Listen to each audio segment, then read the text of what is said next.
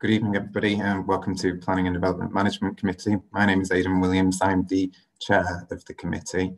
Also on this call will be Ben Hartley, who serves as the vice chair, senior officers from our Legal, Planning and Democratic Services division at the council, officers from the Highways Authority, and the members who make up the Planning and Development Management Committee. Just before we begin, I'd just like to read a short statement outlining the webcasting process for this evening.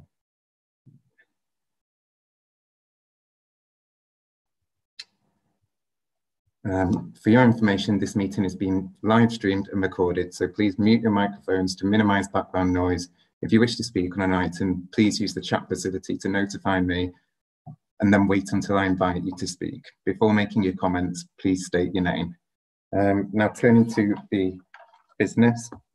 Agenda item 1 is to note attendances. Councillor Carey has submitted apologies, and I understand that Councillor Holden is substituting in his place.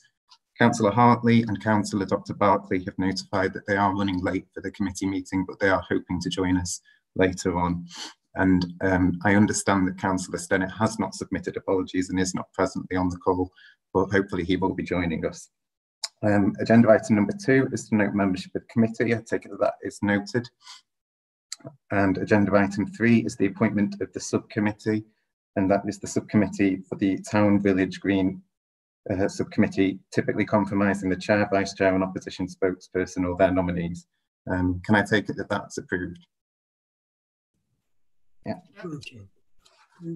Agenda item number 4 is to note terms of reference for the committee. And similarly, agenda item 5 is to note the meeting dates. Turning to agenda item number 6, declarations of interest. Are there any members wishing at this point to declare an interest? I do, Chair. Last item on the application to develop 42 Church Road. I called this in and I'll be speaking against the officer recommendation. So I will not participate in the committee discussion and I won't be voting. Thank you. Councillor Holden, can I ask, is that also the case for yourself? Similar, absolutely the same situation, but with 5 Pinewood in my ward. Thank you, Councillor. Agenda item number 7 is minutes of the previous meeting. Somebody happy to move them? I'm happy to move, Chair. Thank you, Councillor. Can we confirm if those are approved? Yeah, no objections. Okay, fantastic. Agenda item 8 is questions from members of the public. I understand that we have not received any questions prior to the meeting. And then agenda item 9, additional information report, that should have been circulated. Well, it has been circulated by email to members. I trust that you've all received that. We can now proceed on to the business of the meeting, determining the applications. The first application that is going to be considered is 14 Plane Tree Road, which is on page 76 of your agenda pack. Before we turn to the discussion or representations, we're going to receive a short officer introduction from Ms. Milner, please. Thank you, Chair. I hope you can all hear me. I'm just going to share my screen so you can see the presentation.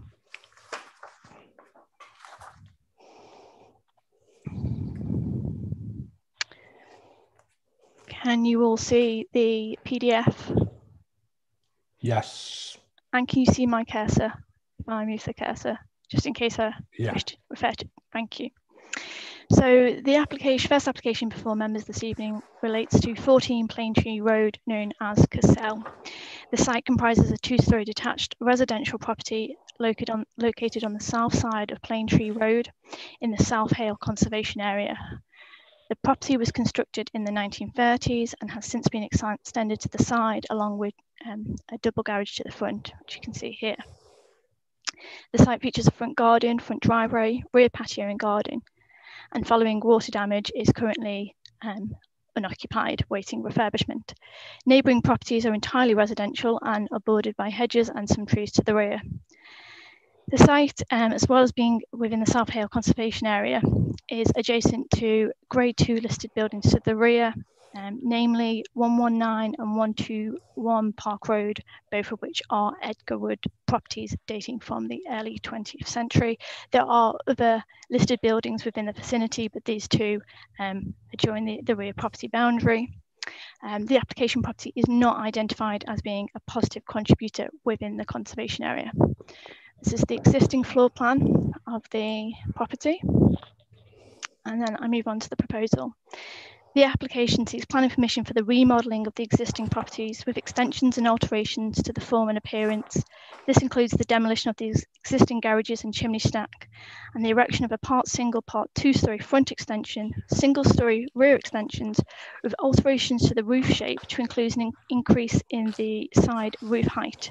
There would be one front and two rear dormers along with a roof light. To accommodate the loft conversion, there would also be a new chimney, replacement windows, a rear Juliet balcony, and front and rear basement light wells. Objections have been received. So this is the floor plans. Objections have been received from 4 neighbouring properties, citing concerns over overdevelopment of the site, scale and design of the proposal, the impact on their amenity, particularly from overlooking and sense of it being overbearing, and an impact on the listed buildings. We've also received representation from Councillors Young and Mitchell in support of the local residents objecting to the proposal, and also from the Edgarwood Society objecting to the proposal and voicing concerns not only to the impact on the adjacent listed buildings but the conservation area as a whole, and also laying out their assessment of the application property. So the key things to consider are the impact upon the character and significance of the conservation area and the listed buildings and their setting, the design and appearance of the proposal, the impact on neighbouring amenity, trees and ecology. Officers do acknowledge this is a large change to the existing property. However, the value we place on the existing property does not align with that of the local residents or the Edgarwood Society. We consider that the extensions to the property and alterations have reduced its value that it plays to the conservation area, and that consider that although the extensions to the property would change the form and appearance, that they would improve the aesthetic value within the street scene. We have taken on board the concerns of the society and local residents, and amendments to the scheme have been sought. In regards to the additional information report, I would note that we have proposed to amend the materials condition to insist that samples are provided of all materials along with specifications, and also requested further architectural detailing section drawings at a larger scale to ensure that the dormers that are proposed on the rear, alongside every other feature, is of the necessary quality. We do recognise that there will be a substantial increase in the massing, and therefore we have cited that there would be a degree of harm to the conservation area as a whole. However, this is classed as less than substantial harm in accordance with the NPPF, being at the lesser end of the scale of harm. And it's considered that this harm, as a result of the massing, is outweighed by the increased value that the property could play within the wider conservation area by improvements to the architectural integrity and aesthetics of the property. In regards to the listed buildings, we do not agree with the Edgarwood Society and considering that the change in land levels, with the Edgarwood properties being at a higher level, the separation distances between the properties and the scale of the changes to the rear of the property, that the changes to the property would not harm the setting of those listed buildings. In regards to the impact on amenity, these are duly noted, and because of that we have proposed conditions, obscure glazing windows that look towards number 16 Plaintree Road, and also obscure glazing and fixing shut the dormer closest to Plaintree Road, number 16 Plaintree Road. However, overall, we do consider that the harm to the conservation area is outweighed by the public benefits of the improvements to the property, and therefore it is considered on balance that the proposal is acceptable and accords with policy, and subject to the conditions, we do recommend approval. Thank you, Ms. Milner. I'll just note, sorry, just one last point to note on the photographs. There has been some comments about the CGIs that have been submitted, and I think this will be a point that's raised throughout the committee. Any CGIs that are submitted either by objectors or applicants in either support or objection to a scheme are CGIs. They are graphical representations. They are not taken as approved documents. There are CGIs with this scheme that aren't on the presentation, but they are available on the website to view. Should members wish. Thank you. Thank you, Ms. Milner. I understand there's 3 people wishing to speak against the application. Mr. Mike Williams, Councillor Mitchell and Councillor Mrs. Young. Has there been any discussion as to who's hoping to speak first? No. Is Mr. Williams in the meeting? Yes, I'm present. Are you happy to? I will, unless Councillor Young would like to speak first. No, I think you'd better speak first, Mr. Williams. Okay, thank you.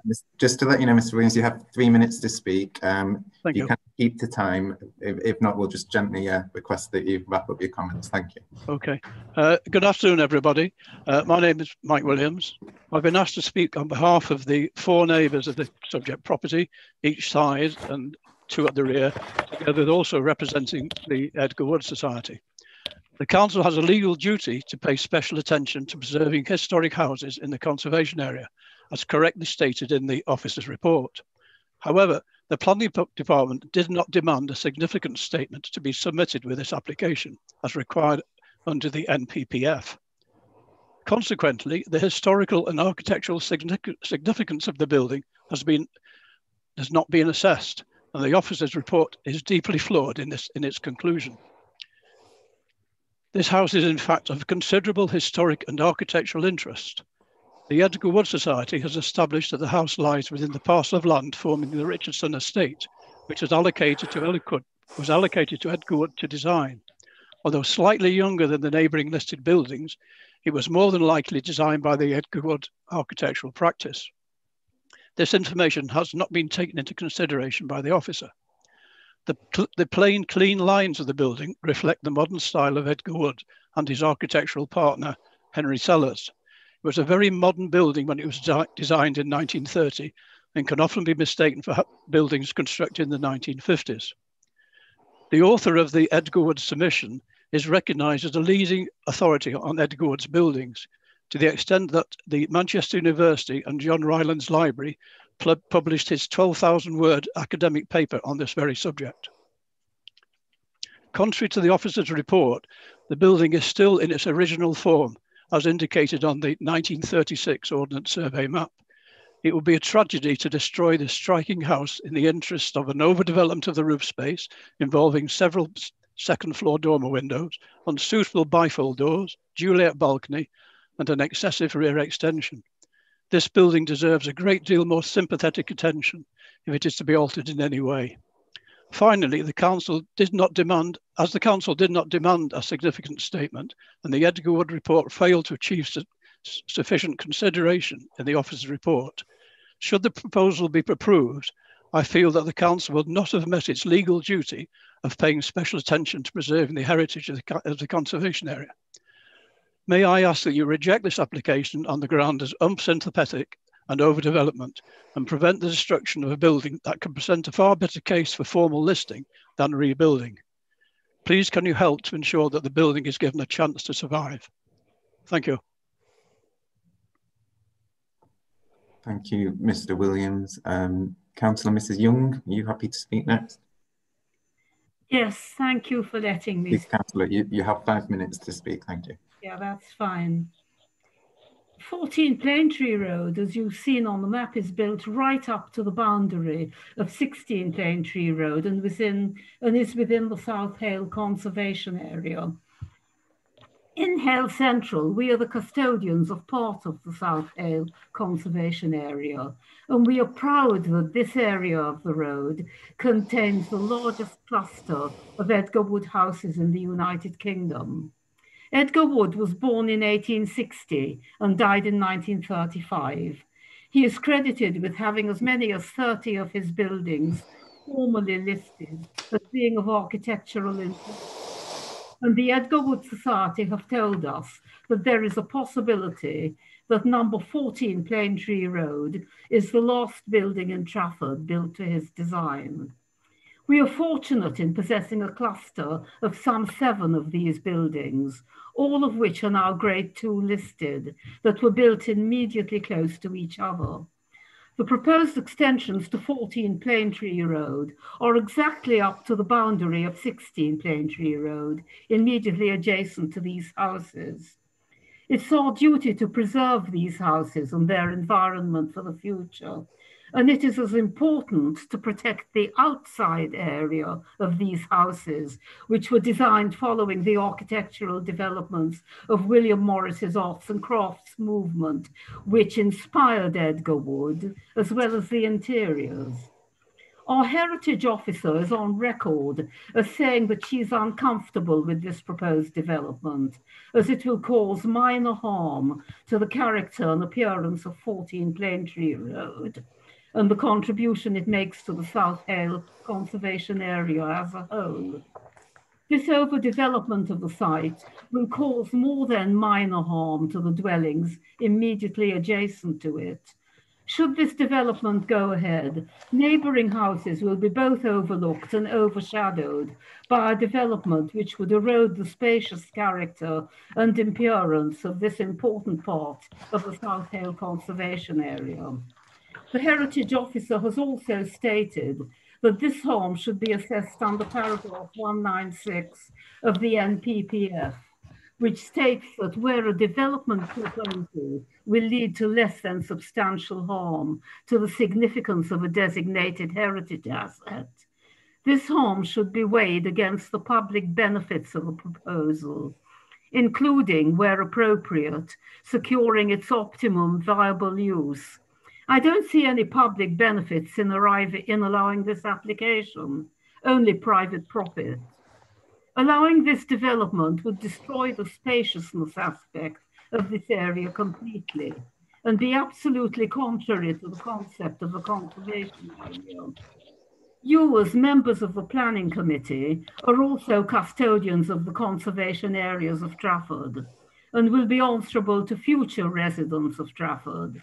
This application will result in overdevelopment of the site, and I would like future residents to be able to thank you for preserving their heritage by refusing inappropriate developments such as this one. Thank you. Thank you, Councillor Mrs. Young. Councillor Mitchell, are you with us?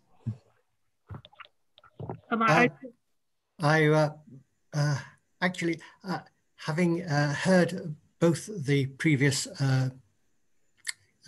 speakers, I don't think that I can really expand any further, but I do ask the committee to please consider very carefully what has been suggested, because we ought to be able to protect our environment, and this is a prime case of actually doing good instead of damaging it. That was all. Thank you, Mr. Chairman. Thank you, Councillor Mitchell. Speaking in favour of the application is Mr. Michael Tutty. Is Mr. Tutty present? Yes, good evening, Mr. Good evening. Thank you. Thank you, Mr. Tutty. You will have 3 minutes to speak if you want to start your contribution. Thank you. Thank you, Chair, for the opportunity to speak in support of our application. We are a family with young sons at early primary school age that already live within the Trafford area, and we purchased 14 Plaintree Road in early 2018 for this to be our long-term family home.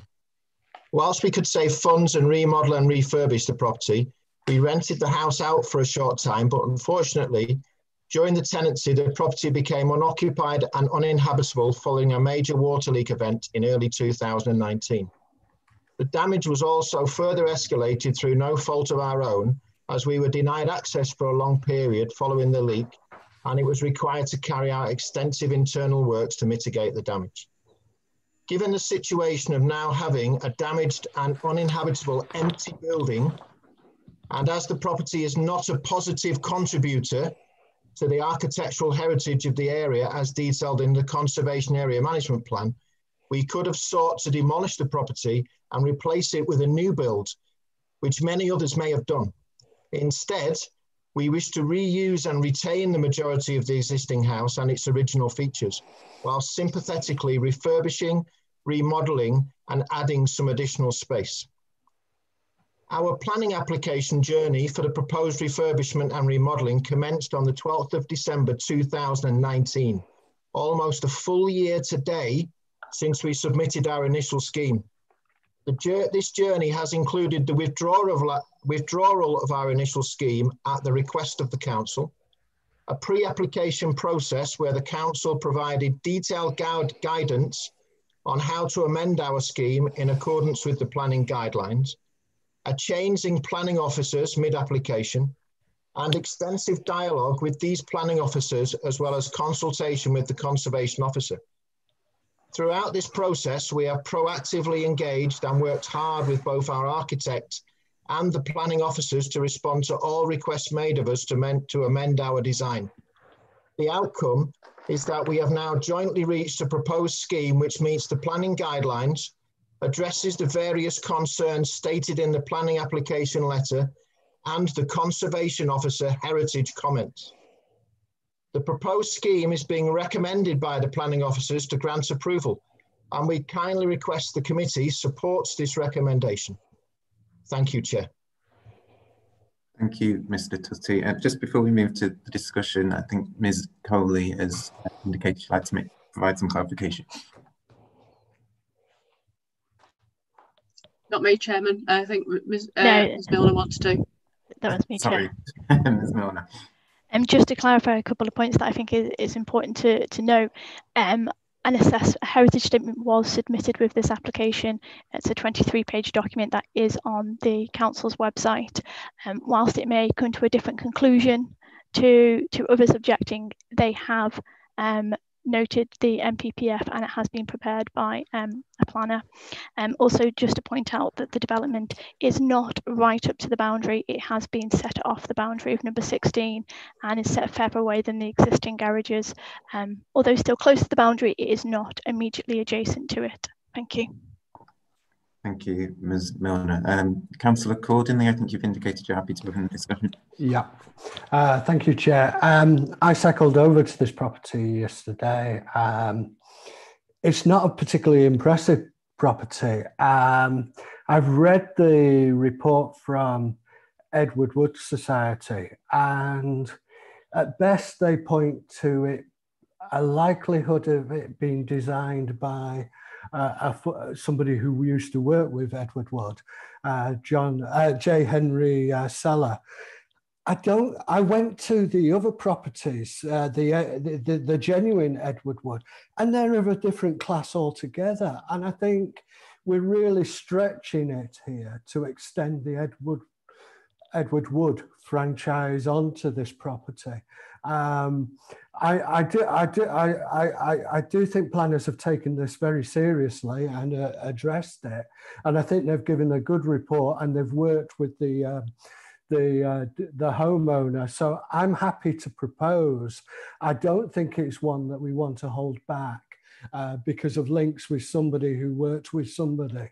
I'm not, I'd much prefer us to give permission for this to be developed and brought back into use. Thank you, Chair, and I'm happy to propose. Thank you, Councillor Cordingley. Councillor Morgan, you've indicated as well. Thank you, Chair. I've come to a bit of a different conclusion than Councillor Cordingley.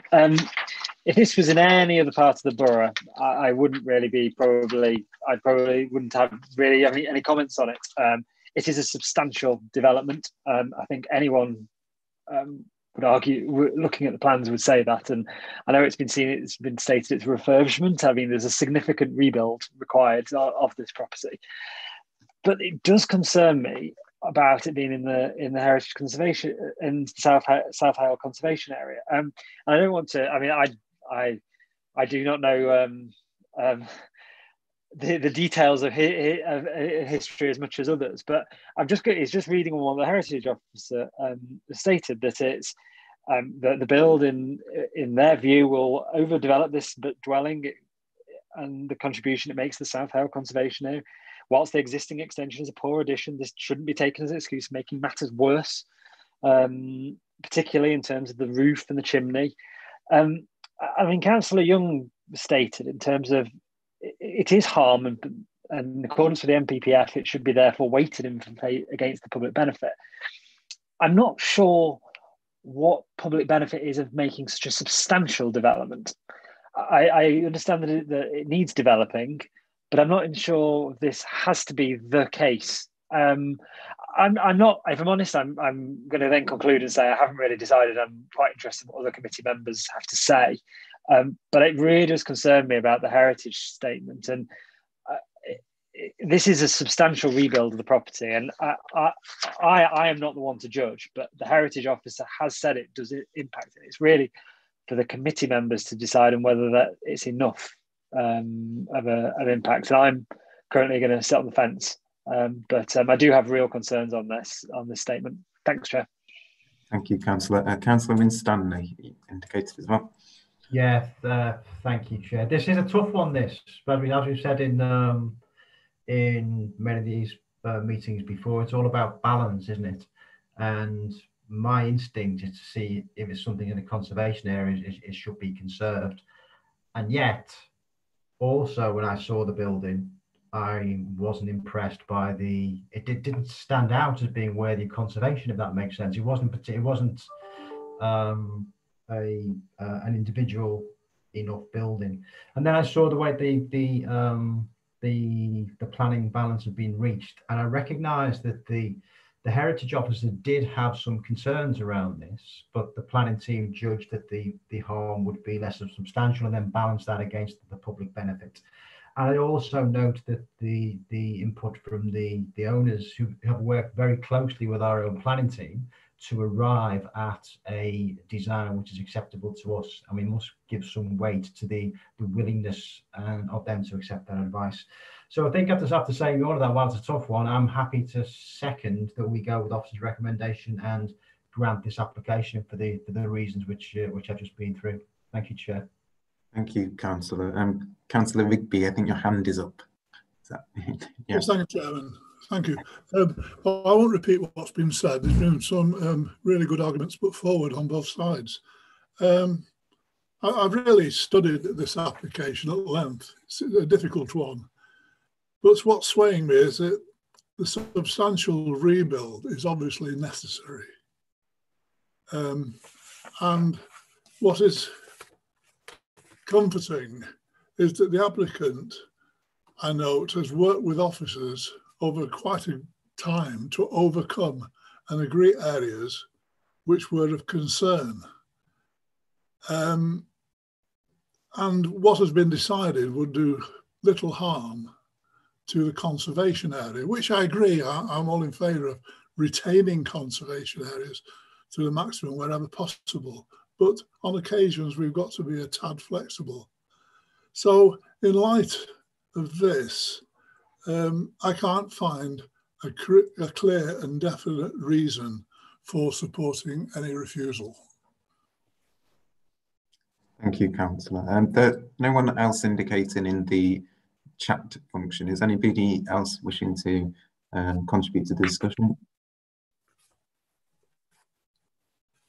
No, I mean, I think in many respects, Councillor Winstanley, you sort of summed it up for us when you said that these questions in respect of heritage, they always come down to a judgment about balance and what's reasonable. I think, to my mind, it's highlighted in paragraph 41 of the report that actually the increase in the footprint of the proposed development, it isn't that significant. It's highlighted in paragraph 51 that it is a high quality development that's proposed here. And I think with that in mind, and hearing that the heritage officer has only assessed that the level of harm would be minor, I find myself in agreement with the contributions we've heard from Councillor Rigby, Winstanley and Cordingley. Now, with no one else indicating that they'd like to contribute, I suggest that as it's been proposed and seconded, we now move to the vote on this item. So I will, as you appear on my screen, I will ask you to just confirm verbally how you'd like to vote. whether or not you are in support or opposing the officer recommendation to grant permission. Councillor Bigby. I support. Thank you. Councillor Jerome. A tough one, but I've decided to go against officer recommendation and refuse. Councillor Thomas. I support the recommendation. Thank you, Councillor. Councillor Winstanley.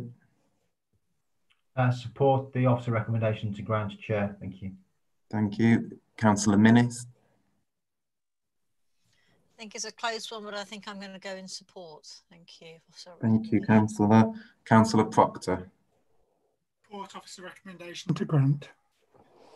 Thank you, Councillor. Councillor Cordinley. Support, Chair.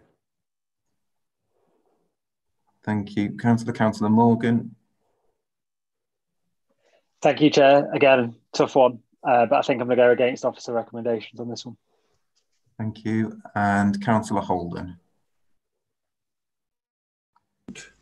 I tend to agree with Councillor Morgan. I will vote against it. Okay. And myself, I will be voting in support of officer recommendation to grant. So I make that as this application having been approved.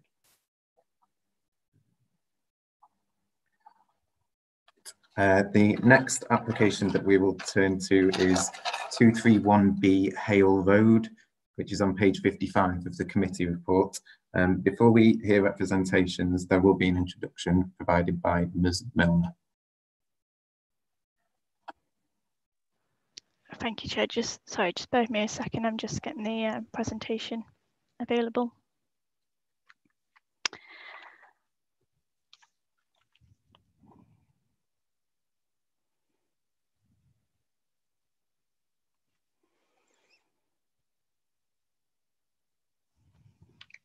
Can you see the start of the presentation and my cursor? Yes, I can see it. That's great, thank you.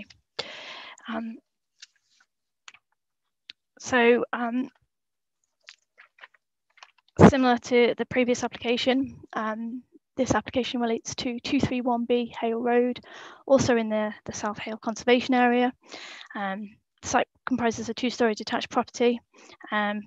Features a front driveway shared with the adjacent property of 231 and an attached double garage with hip roof, large rear garden and several trees. Boundaries are formed by a mixture of hedges, bushes and trees, and neighbouring properties are all residential. Although located within the South Hale Conservation Area and behind, again, several listed properties, this was actually built, the property was built in the early 2000s, but in a style to complement the wider area. The application seeks extensions to the front, side and rear over the existing garage and to the rear, 2 stories to the rear and to the side, with extensions to the roof and also Juliet balcony. We have again on this one received quite a number of objections, 6 or more objections from properties to the rear and side along Grange Avenue.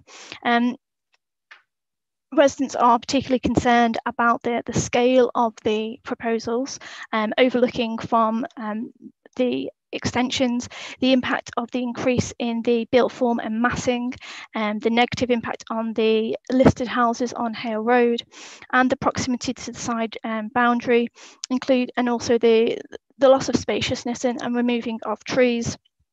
Properties on Grange Road are particularly concerned that the proposal will not preserve the character of the conservation area.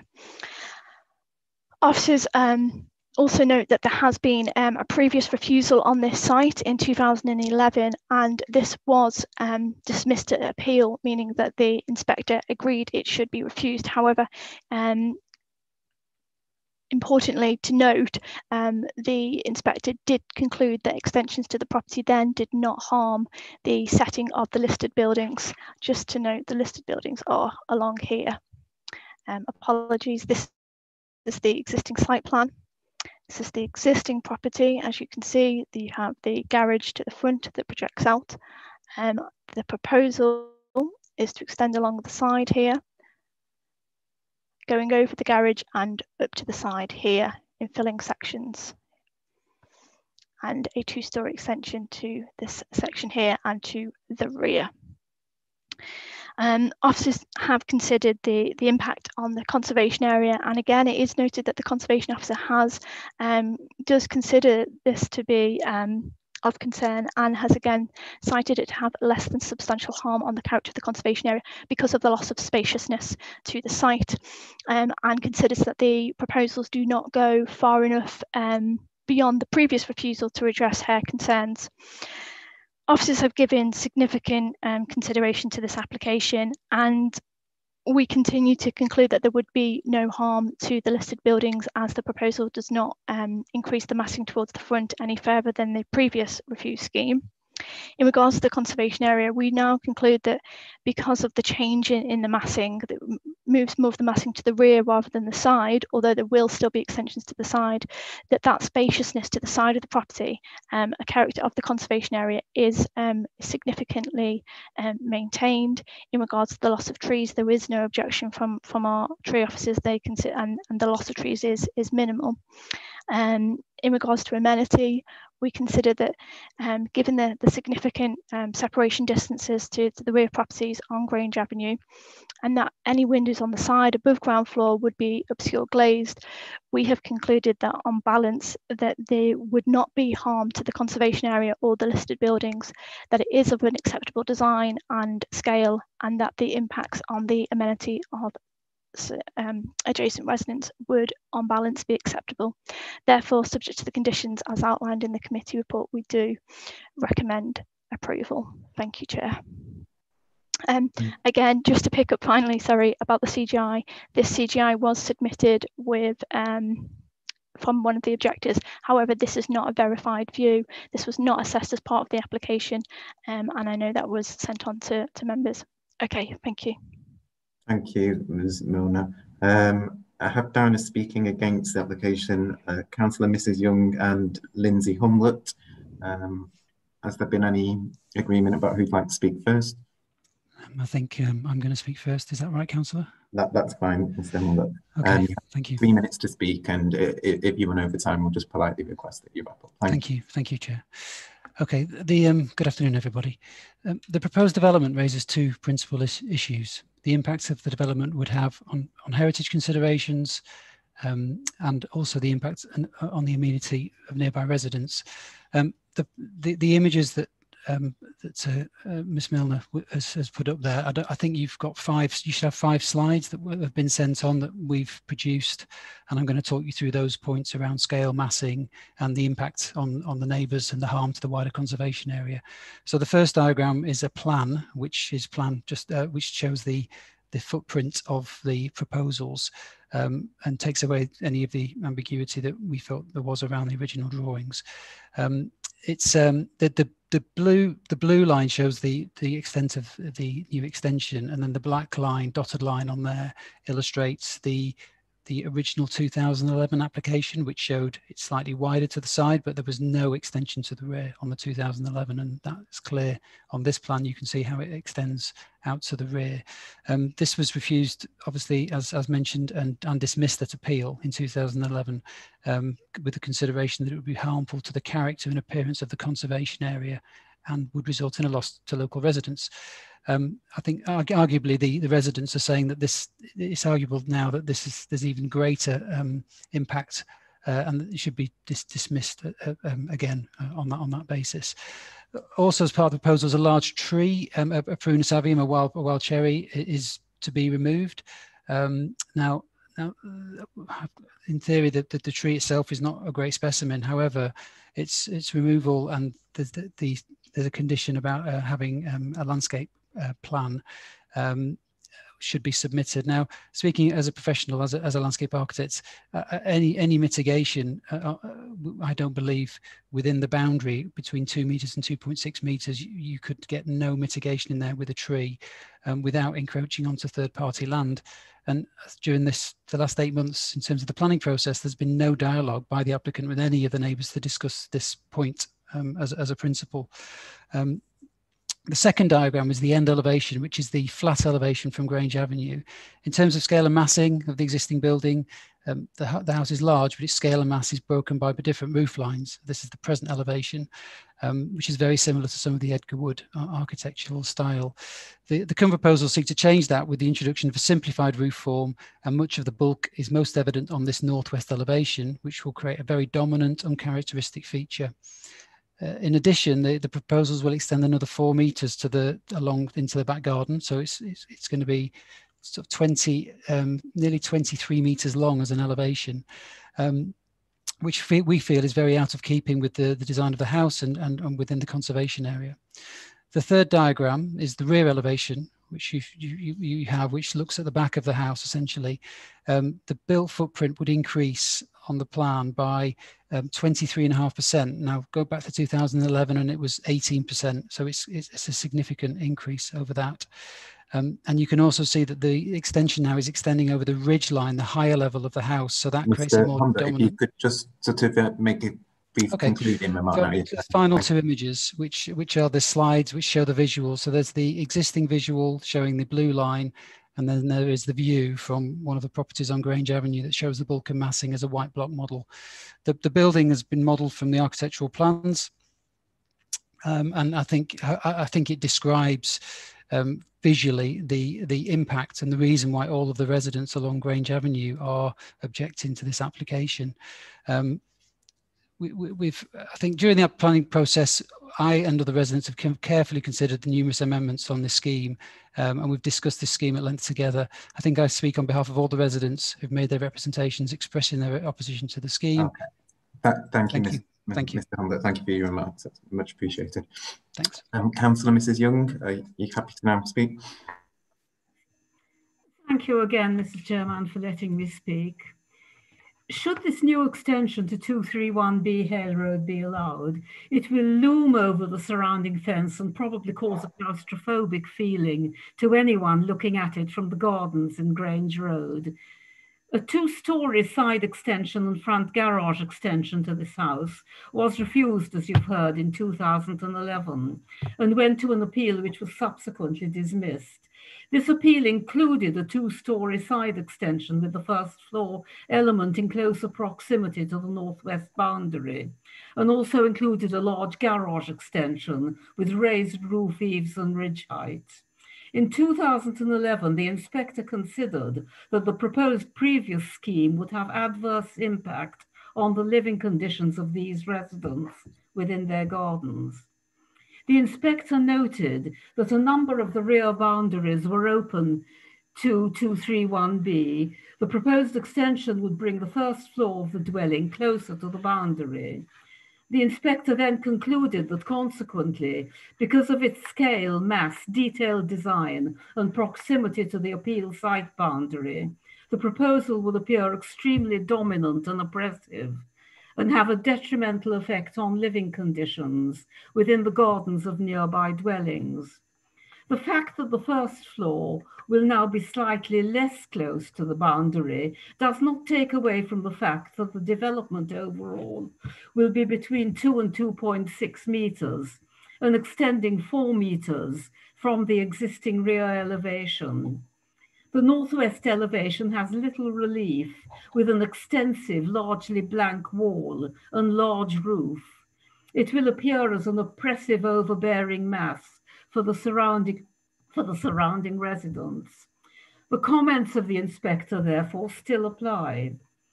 We are told that Section 72 of the Planning Act 1990 requires local planning authorities to pay special attention in the exercise of planning functions to the desirability of preserving or enhancing the character of a conservation area, and not to allow any adverse impacts which would significantly and demonstrably outweigh the benefits.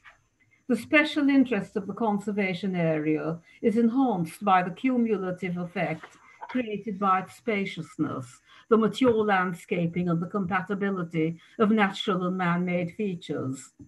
The failure of the applicant to address the concerns raised by the inspector and the overall inappropriateness of the current proposals are shared by the council's conservation officer who states, "There is now a marginal reduction in the extensions proposed to the northwest elevation, which are welcomed. However, this is still an increase in built form towards the northwest side boundary.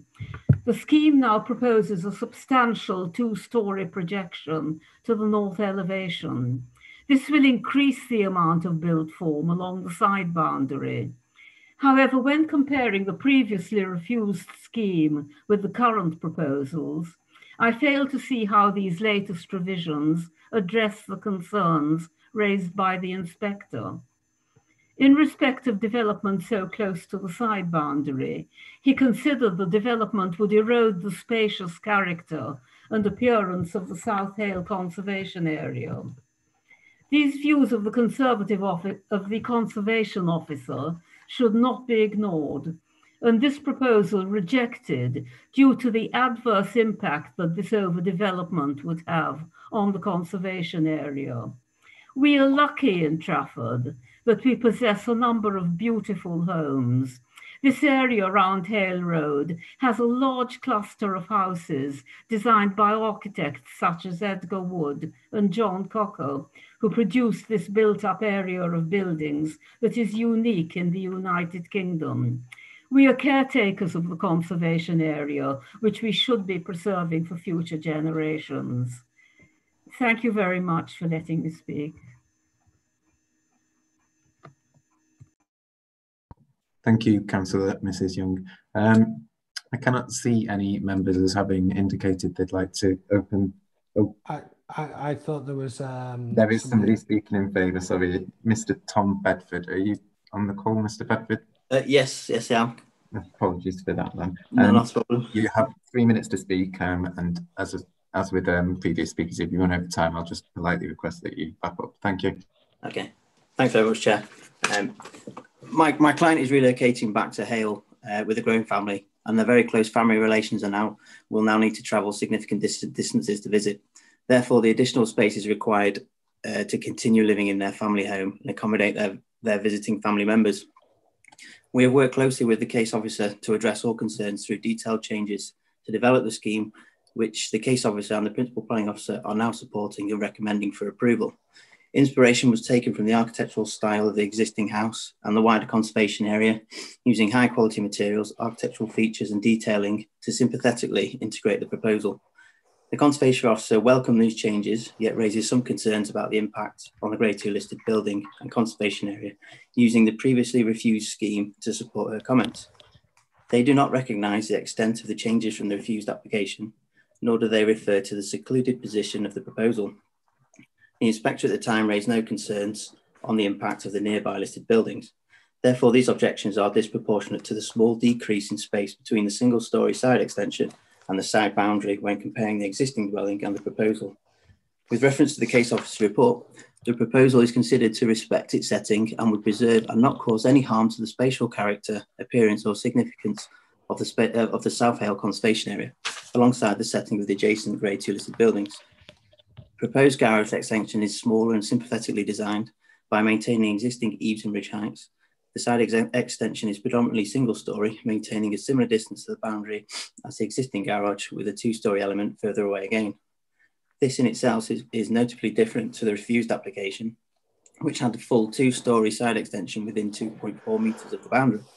The South Hale SPG has now been superseded, and there is now no reference to the distance between boundaries in which the previous application was determined. It is the Council's view that the siting and scale of the side extension is considered acceptable in preserving the spacious character of the conservation area. Referring back to the case officer report again, the concerns raised by the Council and Planning Inspector at the time regarding spaciousness and the character of the area are considered to have been overcome through the present design. The proposal is considered to be of a high quality design and proportionate in scale and mass of the existing, sitting comfortably within the blocks with sufficient space to boundaries and overall scale reflective of the surrounding properties. Therefore, it does not constitute overdevelopment. Although the built form is close to the boundary of the properties along Grange Avenue, sufficient facing distances will still be provided. The step design of the side extension, varied roofscape, drop in ridge heights and hipped roof design avoids any overbearing impact and unreasonable visual intrusion on their amenities. Windows along this elevation are to be obscurely glazed to protect privacy and reduce any potential overlooking. There will be no objections from highways, arboricultural consultees or landscaping with regards to this application. To conclude, I would like to refer back to the case officer's report. It is considered that there are no adverse impacts that would significantly or demonstrably outweigh the benefits of granting permission. Hopefully, through working closely and productively with the case officer to produce a high quality and well-designed scheme which respects, preserves and enhances the South Hale Conservation Area, the recommended approval can be supported. Many thanks.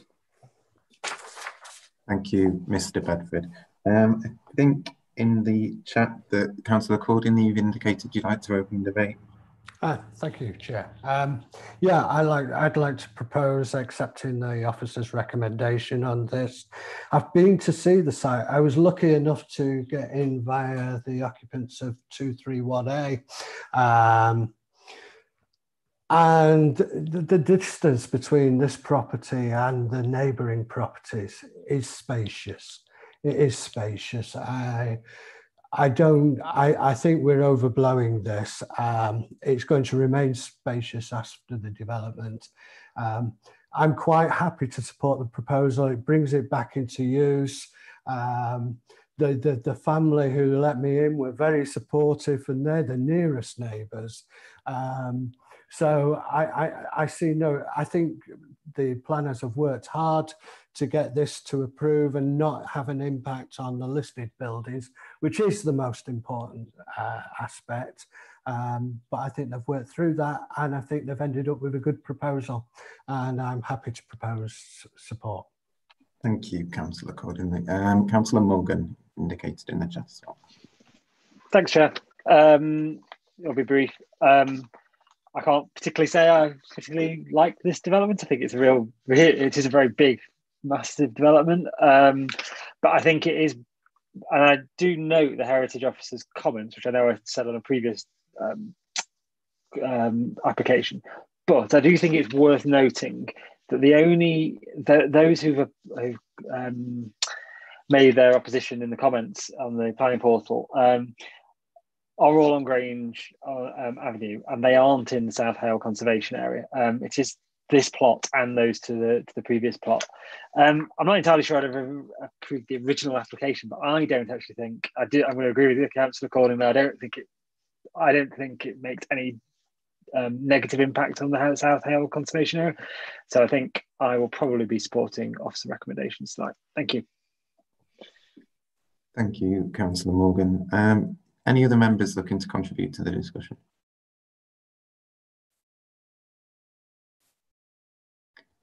No. Well, I suppose I find myself largely in agreement with Councillor Cordingley. I think the key point for me is that actually the plots here, that they're sizable, they're capable of accommodating an extension. And, you know, when you look at the pictures of the gardens and the surrounding area, it's clear that the developments in this place can be almost camouflaged or mitigated for because of the foliage and because of the trees present. And I think critically, again, similarly to the last application, it's a question of balance, isn't it? About whether or not the harm is so extensive that it wouldn't be reasonable to grant a permission. I think in this instance, I don't see there as being substantial harm to heritage or the character of the conservation area that couldn't approve this. So as a consequence, I'm happy to second Councillor Cordingley's proposal that we approve the application this evening. Are there any members with a burning desire to contribute before we move to a vote? Final. Can I speak, Councillor? Yeah, Councillor. I did say in the chat, but just before Mike Cordingley, but I think you might have missed me, but not a problem. Yeah, I think it is a tough one here, and I do think it's finely balanced again, and similar to the last application. But I would take into account what the Heritage Officer has said, and I know that's been repeated already, but he does say it would erode the spacious character and appearance of the South Hale Conservation Area. And I thought the arguments put forward by Councillor Young and the resident speaking against were quite compelling. And I think there is an impact on heritage and amenity, so I would disagree. And I think Councillor Young also mentioned a cumulative impact, and when you do keep kind of chipping away a conservation area, I think it can kind of amount to, over time, you know, an impact. So I think it's a tough decision, but I probably will be voting against officer recommendation again. Thanks, Chair. Thank you, Councillor Jerome. Apologies for not clocking that you'd indicated that. Are there any other members looking to contribute to the discussion? No, but the application has now been proposed and seconded that we approve permission in line with officer recommendation. So I'll cycle through members as you appear on the screen and ask you to verbally confirm how you're voting. Councillor Rigby. Yes, I support. Thank you, Councillor. Councillor Jerome. I'm against, Chair. Thank you, Councillor. Councillor Thomas. I support, Chair. Thank you, Councillor. Councillor Winstanley. Thanks, Chair. Approve in line with officer's recommendation. Thank you, Councillor. Councillor Minnis. Thank you. I can't see a real reason to object, so I'll be in support of officer recommendation. Thank you. Thank you, Councillor. Councillor Proctor. Recommendation to grant. So, can you just repeat that? I missed the start there. Sorry, Councillor. Support. Councillor Cordinley.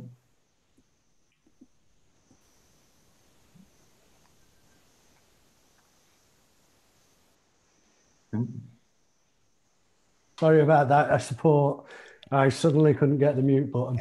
Thank you, Councillor. Councillor Morgan. Thank you, Chair. Like Councillor Minnis, can't see a reason to oppose, so I'll be supporting officer recommendations. Thank you, Councillor. Councillor Holden. I would support the officer's recommendations. And I will be voting in favour of officer recommendation. So I think that's 9-1. Consequently, that permission has been granted this evening. Thank you for those people who turned up to contribute to the discussion. The next application that we will be determining is Great Stone Hotel, which is on page 139 of your committee reports. And there will be an officer introduction from Mr. Pearson. Thank you, Chairman. If you could just bear with me for a sec whilst I try and share my screen.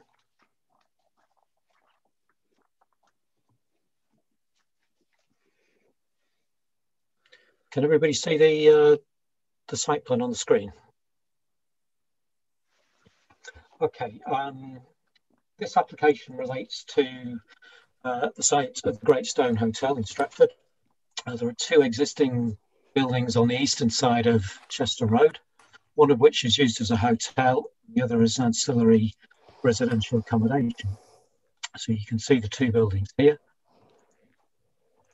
Outline planning permission is sought for the demolition of the two buildings and their replacement with a Part 5, Part 4-storey L-shaped residential apartment building to provide 56 apartments, 10% of which would be affordable. Approval is sought for all matters other than the appearance and landscaping, which are reserved. The application is reported to committee because more than 6 representations contrary to officer recommendation have been received. So I'll just talk you through the scheme very briefly. What you can see here is a single building covering most of the site. The vehicular access is from this point here where my cursor is, with a little bit of landscaping to the front. But then the access road runs all the way down the side of the building around to a car park, which covers the remaining part of the site. So that's the ground floor layout there. Let's move on to the elevations. What we see here is the entrance large and portal to Bunsell Park, and then to the right of it, the building as amended, as reduced in height. So 5 stories across pretty much the full width of the site, other than allowing for site access to the right of the building. And then the view that you see up here is taken from the rear. So there you see, in a kind of abstract way, the rear of the entrance portal. This bit being the return leg of the building, so the element that runs alongside the entrance path to the park. and then the taller element behind it, the bit that fronts the main road, and in here, of course, will be the car park. And they're just the other elevations. So that's the elevation to the entrance to the park, along the path of the park. And that's the return side elevation if you were to look at it from the social club on the side of the site. Just one other image there, which is taken from inside the park, which illustrates that whilst in summer the trees provide reasonable screen to the site, in winter the site is very much open to view and has quite an impact on the setting of the not just the park but the lodges as well. So as set out in the officer report, we have no objection in principle to the redevelopment of this site, but we consider the specific application to be unacceptable for a number of reasons. As I said, the proposal seeks permission for a large L-shaped single building, which is rather monolithic in character. We consider the form of the development to be inappropriate and out of character with the urban grain of the area, which is characterised by much smaller residential buildings of lower height. Officers are extremely concerned about the height, scale, mass and siting of the development, which is considered to represent poor design that will have a dominating and adverse impact on the adjacent park and listed buildings, as well as the area generally. The site would be dominated by the building, parking area and access road, with no space available for any meaningful high quality amenity space at ground level, unlimited space for landscaping due to the cramped and overdeveloped nature of the site. This would result in a poor standard of amenity for future residents, we believe, which would be exacerbated by the failure of most of the apartments to meet the nationally described space standards. As I mentioned before, the site sits adjacent to the Grade 2 listed Gorse Hill Park entrance portable lodges, Great Stone and the Stretford War Memorial across the A56, which is also Grade 2 listed. The development is considered to cause major harm to the entrance portal of lodges, moderate harm to the War Memorial. In NPPF terms, this is considered to equate to less than substantial harm to the significance of the listed buildings. This harm is not considered to be outweighed by the public benefits of the proposals. The major benefits are seen as additional residential units and the 10% affordable housing. However, it is considered that such benefits could also be delivered by a more appropriately designed scheme that sat more comfortably with its surroundings. Despite requests to the applicant, insufficient justification has been provided to adequately demonstrate that the level of parking provision will be sufficient to accommodate demand arising from the proposed development, and that would not result in harm to residential amenity through overspill parking within the surrounding area. There are 56 apartments proposed on site and 23 car spaces. As the development is specifically restricted by paragraph 11D1 of the NPPF due to the heritage impacts, the tilted balance does not apply in this case, as it does for many residential developments. And for the other reasons I've identified, the application is recommended for refusal. Thank you, Chairman. I'll take the screen down. Thank you, Mr. Pearson. I understand there's nobody speaking against the application. But there is somebody speaking in favour of an overturn of officer recommendation to approve the application. Mr. Hines. Hello, Chair. Hi, Mr. Hines. You have 3 minutes to speak, and if you're everyone, I'll just politely request that you wrap up your remarks. Thank you. Thank you, Chair. Hello, Committee. The proposal is to redevelop the hotel. The site is a suitable brownfield site for redevelopment, so every unit that developed here will mean 1 unit less on a greenfield site. Demolition is acceptable, as is redevelopment for housing. In short, it is a site where redevelopment should be supported in principle. The site is in a sustainable location, close to local amenities, as well as being well served by public transport, bus services along the A56 and a Metrolink nearby. There is no objection from the local highway authority. The proposal is to provide 56 apartments in a modest height building of 5 stories fronting the A56 and 4 stories to the rear. The roof terrace provides for external amenity space for all occupiers, whilst the vast majority of apartments benefit from private balconies. The design has taken account of the immediate surroundings, including the nearby listed buildings and Gores Hill Park. The surroundings contain large commercial buildings, including Tesco, various car showrooms, and Trafford House at 12 stories high. The development covers 36% of the site's area. The proposed scale compares well with the range of development suggestions set out in the Emerging Area Action Plan for the Civic Quarter and the recently built out Nova scheme. The scheme before you has been amended several times since the pre-application proposal in 2018, reducing the height of both parts of the building as well as the number of apartments proposed. The proposal has, however, been carefully designed by leading architects and is a bespoke scheme. The objections to design relate to height and massing, but the height of the 5-storey frontage is 87 centimetres higher than the height of Burley Court opposite. The site boundary runs alongside the path leading from the A56 to the park. It's worth noting that the path is little used, as evidenced by the vandalised state of the gates themselves. Most pedestrians enter the park by one of 3 other access points. With regard to the wider impact of the proposal on the listed buildings, it is agreed that the impact will be low. The new building will be further away from the gates than is the existing building, and we believe will improve the setting of those gates. The proposal will not overlook the main areas of the park. Users of the playing pitches to the rear will be some distance away. The park is, in any event, surrounded by development. The application has received 12 comments from members of the public, 9 of which are local to the area, and of which only 2 object. There is generally local support.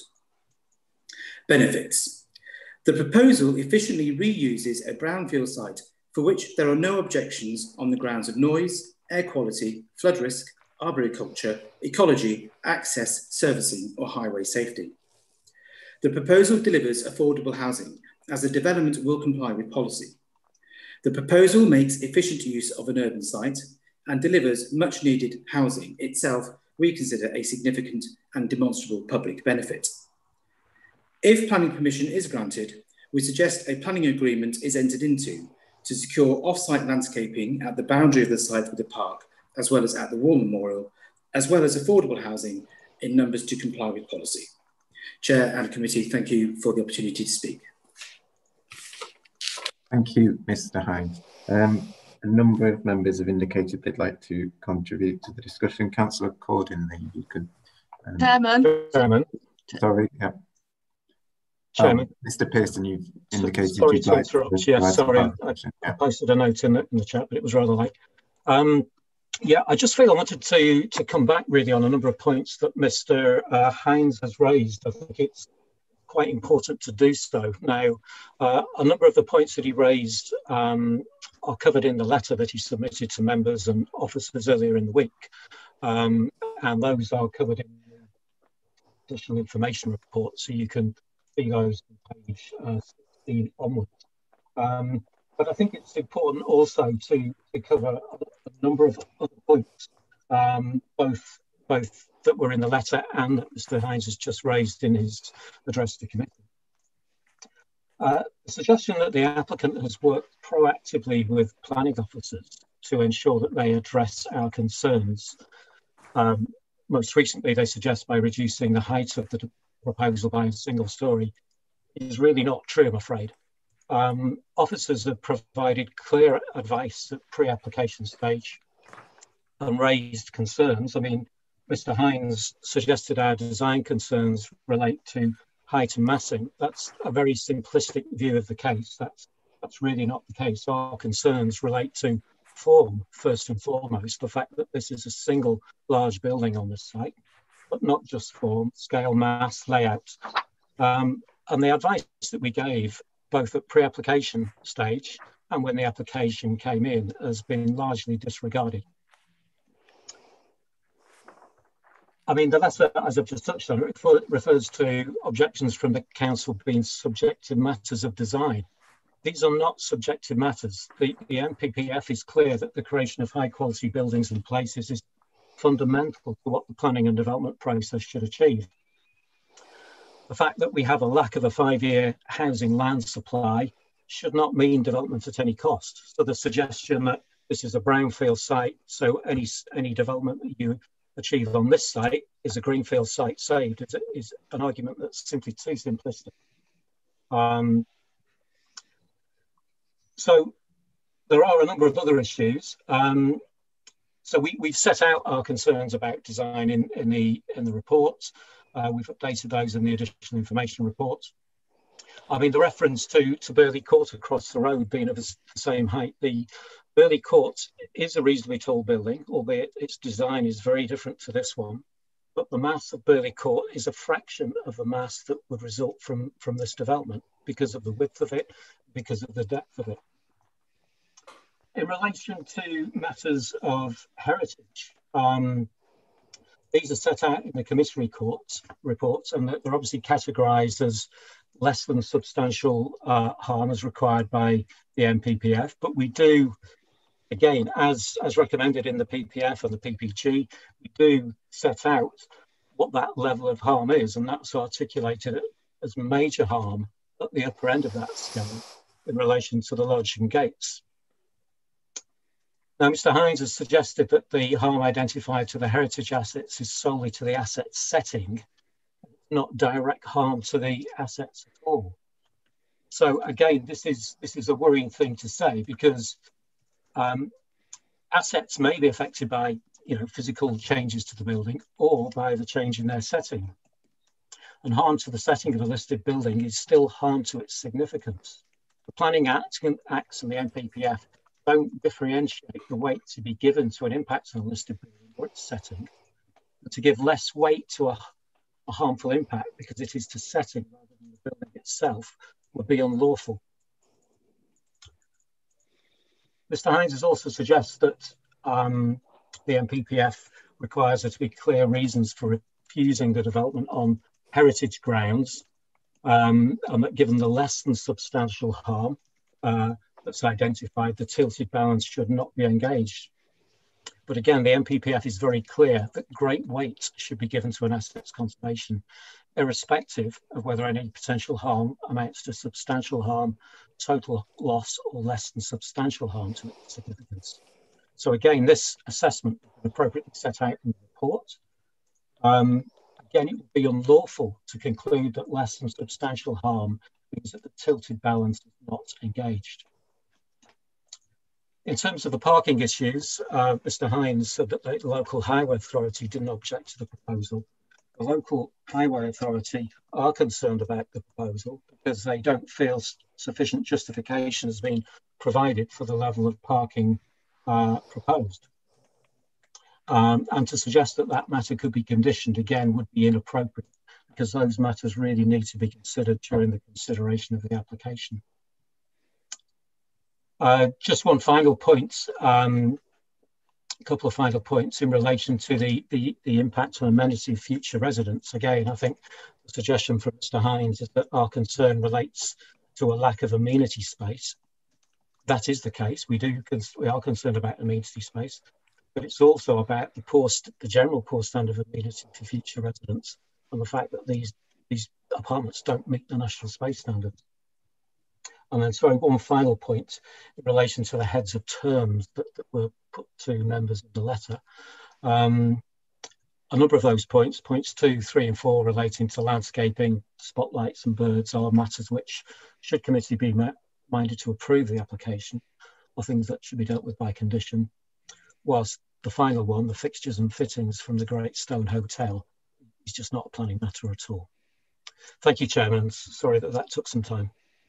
All right, thank you, Mr. Pearson. Councillor Cordin, they indicated you'd like to open on that. Thank you, Chair. This is in my ward, so I think I'm probably right to speak first. Yeah, I'm not going to blur the issue particularly, because I think David Pearson's put a lot of the reasons for refusal there. I do support refusal. I don't think this is the right development. I hope they can come back with a better one, because although I rather like the Great Stone Hotel, I do acknowledge it's reached the end of its life. So in terms of the massing, the size, the impact on listed buildings, all the things that Mr. Pearson's mentioned, I think we should back the refusal on this one, and totally support the refusal. I'd propose that we accept it. Thank you, Councillor. Councillor Jerome. Thanks, Chair.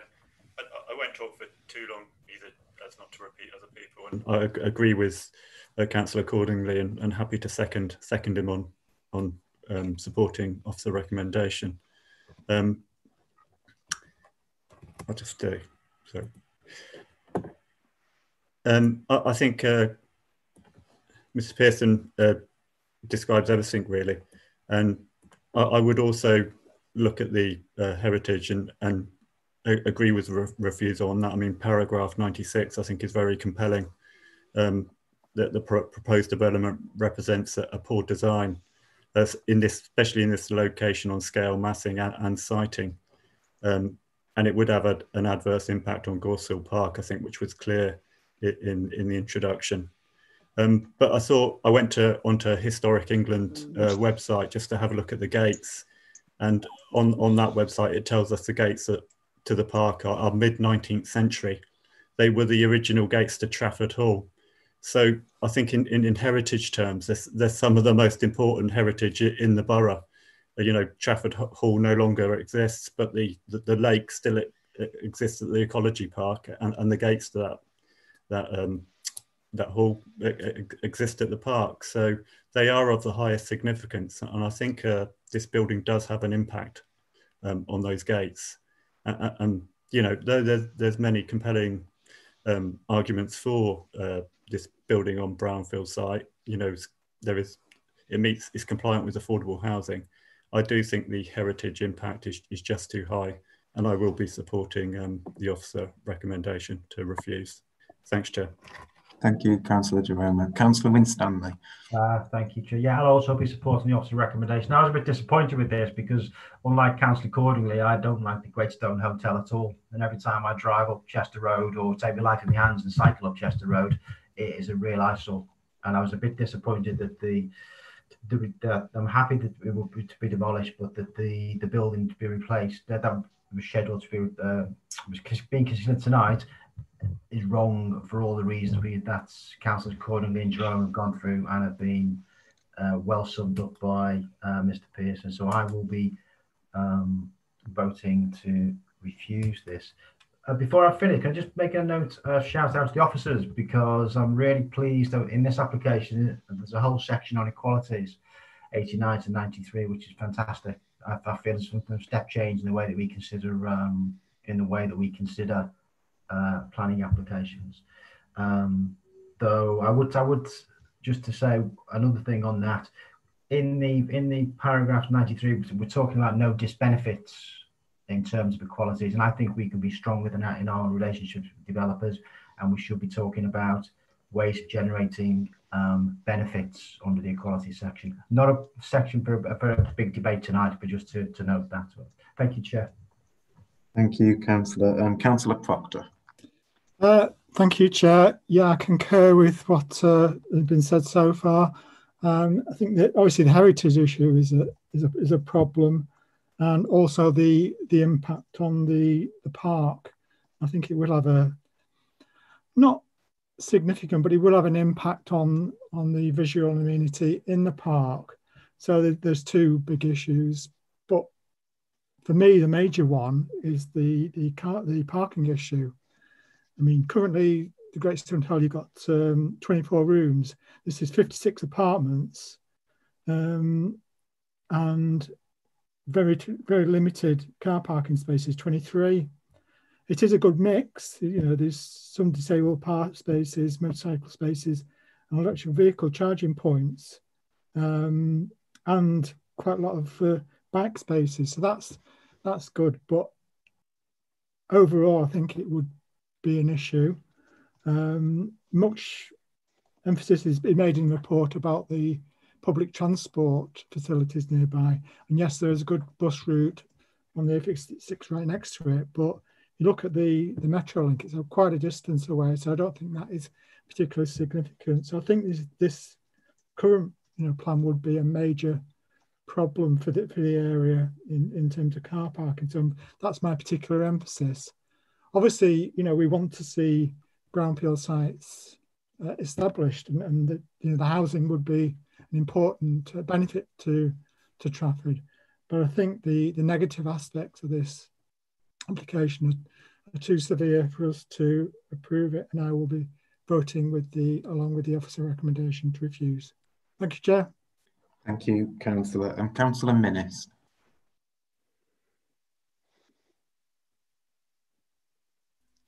Thank you, Chair. Yeah, I was really excited to see obviously brownfield sites being developed, but obviously not in the way that the proposed idea is. There's a number of issues, isn't there? There's a number of, obviously, the size of it, how it then dwarfs things that are clearly of important heritage, concerns for us, and we want to have those assets there, and that we can see those. And it's not massive. There's not a big block building to effectively dwarf it. There's also, I'd like something to come. I would like it developed though. I would like it to be developed, but something far more suitable. I also want people to think about, where provisions of housing, but also where school places would be, so that we can have something that's much more suitable. We've got 56 dwellings there where people are going to go to school, etc. Lots of things to say I'm not fan of. So I'll be supporting the officer's recommendation. Sorry, to refuse. Thank you. Thank you, Councillor Minnis. Councillor Hartley. Thank you, Chair. Like other members, I'll be supporting the officer recommendation to refuse the application. I agree with most of what's been said, and I'll try not to repeat that. The current site, I probably agree with Councillor Winstanley. I think that the current site, or certainly the buildings on the site, are quite dilapidated, and they are a bit of an eyesore and have been for some time. So I would like to see the site developed. So in principle, fine to demolish those buildings and to develop the site.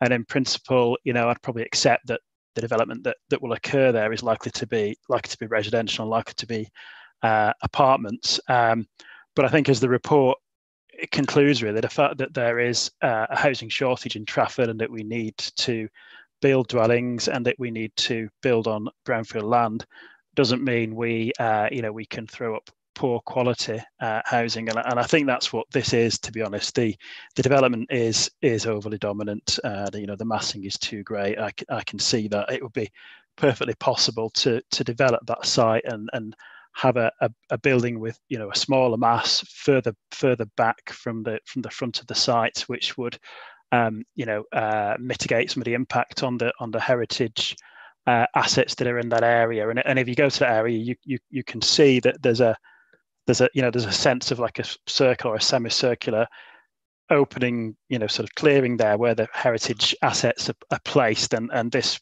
would interfere with that. So I do agree that there is major, if less than substantial, harm to those heritage assets, and we should be looking to enhance those assets, not just preserve them as they are and not be making them worse. And again, that would be possible, I think, with the development here, but this proposal doesn't do that.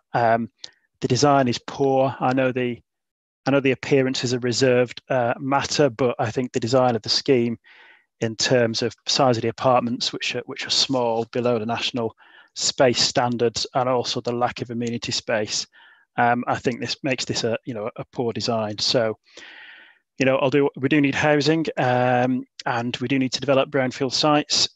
We can do better than this, and people coming to live in Trafford, we have a big variety of housing, but we need to ensure we have good quality design, good quality development, and that people are accommodated in good quality dwellings, whatever their means. So for those reasons, I'll be supporting the officer recommendation to refuse.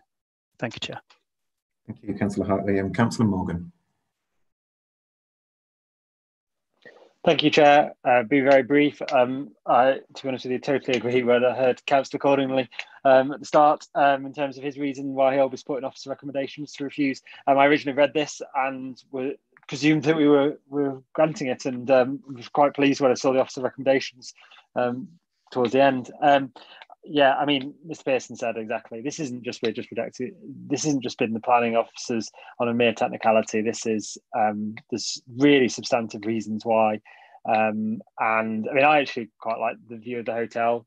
If it could be saved, it probably can't. But we do need better application than this, and on such an important part of our borough in such a prominent location on Chester Road. So yeah, I'll be agreeing with officer recommendations to refuse. Thank you. Thank you, Councillor Morgan. And Councillor Rigby, your hand is up, I think. Yes, I'll put it down because Councillor Hartley has been reading my script. He said exactly what I was going to say, and I'll be supporting the officer's recommendations. Thank you, Councillor. I mean, I think it appears that the opinion of committee is pretty unanimous on this now. I would just say myself that I was really quite disappointed the further I got into scrutinising this application. Given all of the remarks I've made at planning committees previously, I was expecting to be enthusiastic about an application on a brownfield site that would deliver a policy compliant level of affordable housing. But as you start to trawl through the committee report, and it's an extremely robust report because it touches on every single aspect of failing with this application, you realise that you simply cannot support this. One of the things that leapt out at me, and it was a tiny detail, was the fact that officers have assessed that the balconies included on some of the flats are so tiny in size that they're practically unfit for use. And, you know, not only do some of the flats fall beneath the proposed, the acceptable space standard for new developments, they fall wildly below. Yeah, and I say that as somebody who thinks that the agreeable space standard for new developments is too small as it stands. So I'm not going to be supporting this application. I think it's in a location that is of civic importance to Trafford and of civic importance to Stretford. And I just have this vision of a great big huge block of flats sat on top of our war memorial. And I don't think that's an acceptable way to honour that site. So it has been proposed and seconded that we vote in line with officer recommendation to refuse this application, and I'll now move on to the vote. Councillor Jerome, if you can confirm how you're voting this evening, thank you. Officer recommendation to refuse. Thanks, Chair. Thank you, Councillor. Councillor Thomas. I support the recommendation to refuse. Thank you, Councillor. Councillor Winstanley. Thank you, Chair. Vote in line with officer recommendation to refuse. Thank you, Councillor. Councillor Minnis. I'm supporting the officer recommendation to refuse. Thank you. Thank you, Councillor. Councillor Proctor. Support officer recommendation to refuse. Thank you, Chair. Thank you, Councillor. Councillor Hartley. Thank you, Chair. Support officer recommendation to refuse. Thank you, Councillor. Councillor Cordingley. Still support officer recommendation to refuse. Thank you, Councillor. Councillor Rigby. Support the officer's recommendation to refuse. Thank you, Councillor. Councillor Morgan. Support officer recommendation to refuse, Chair. Thank you, Councillor. Councillor Holden. Support the officer's recommendation to refuse. Thank you, Councillor. And I will be voting to support officer recommendation to refuse, and I make that a unanimous refusal of the application. Thank you. The next application that we'll be turning to is Chesham House, which is on page 139 of your committee report. Before we hear from representatives, we've got an officer introduction from Mr. Pearson.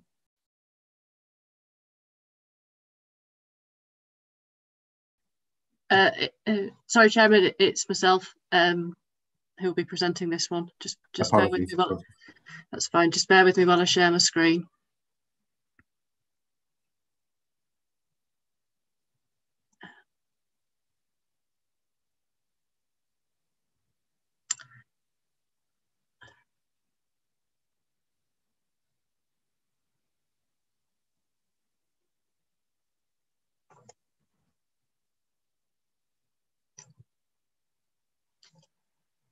Can everybody see that? Excellent.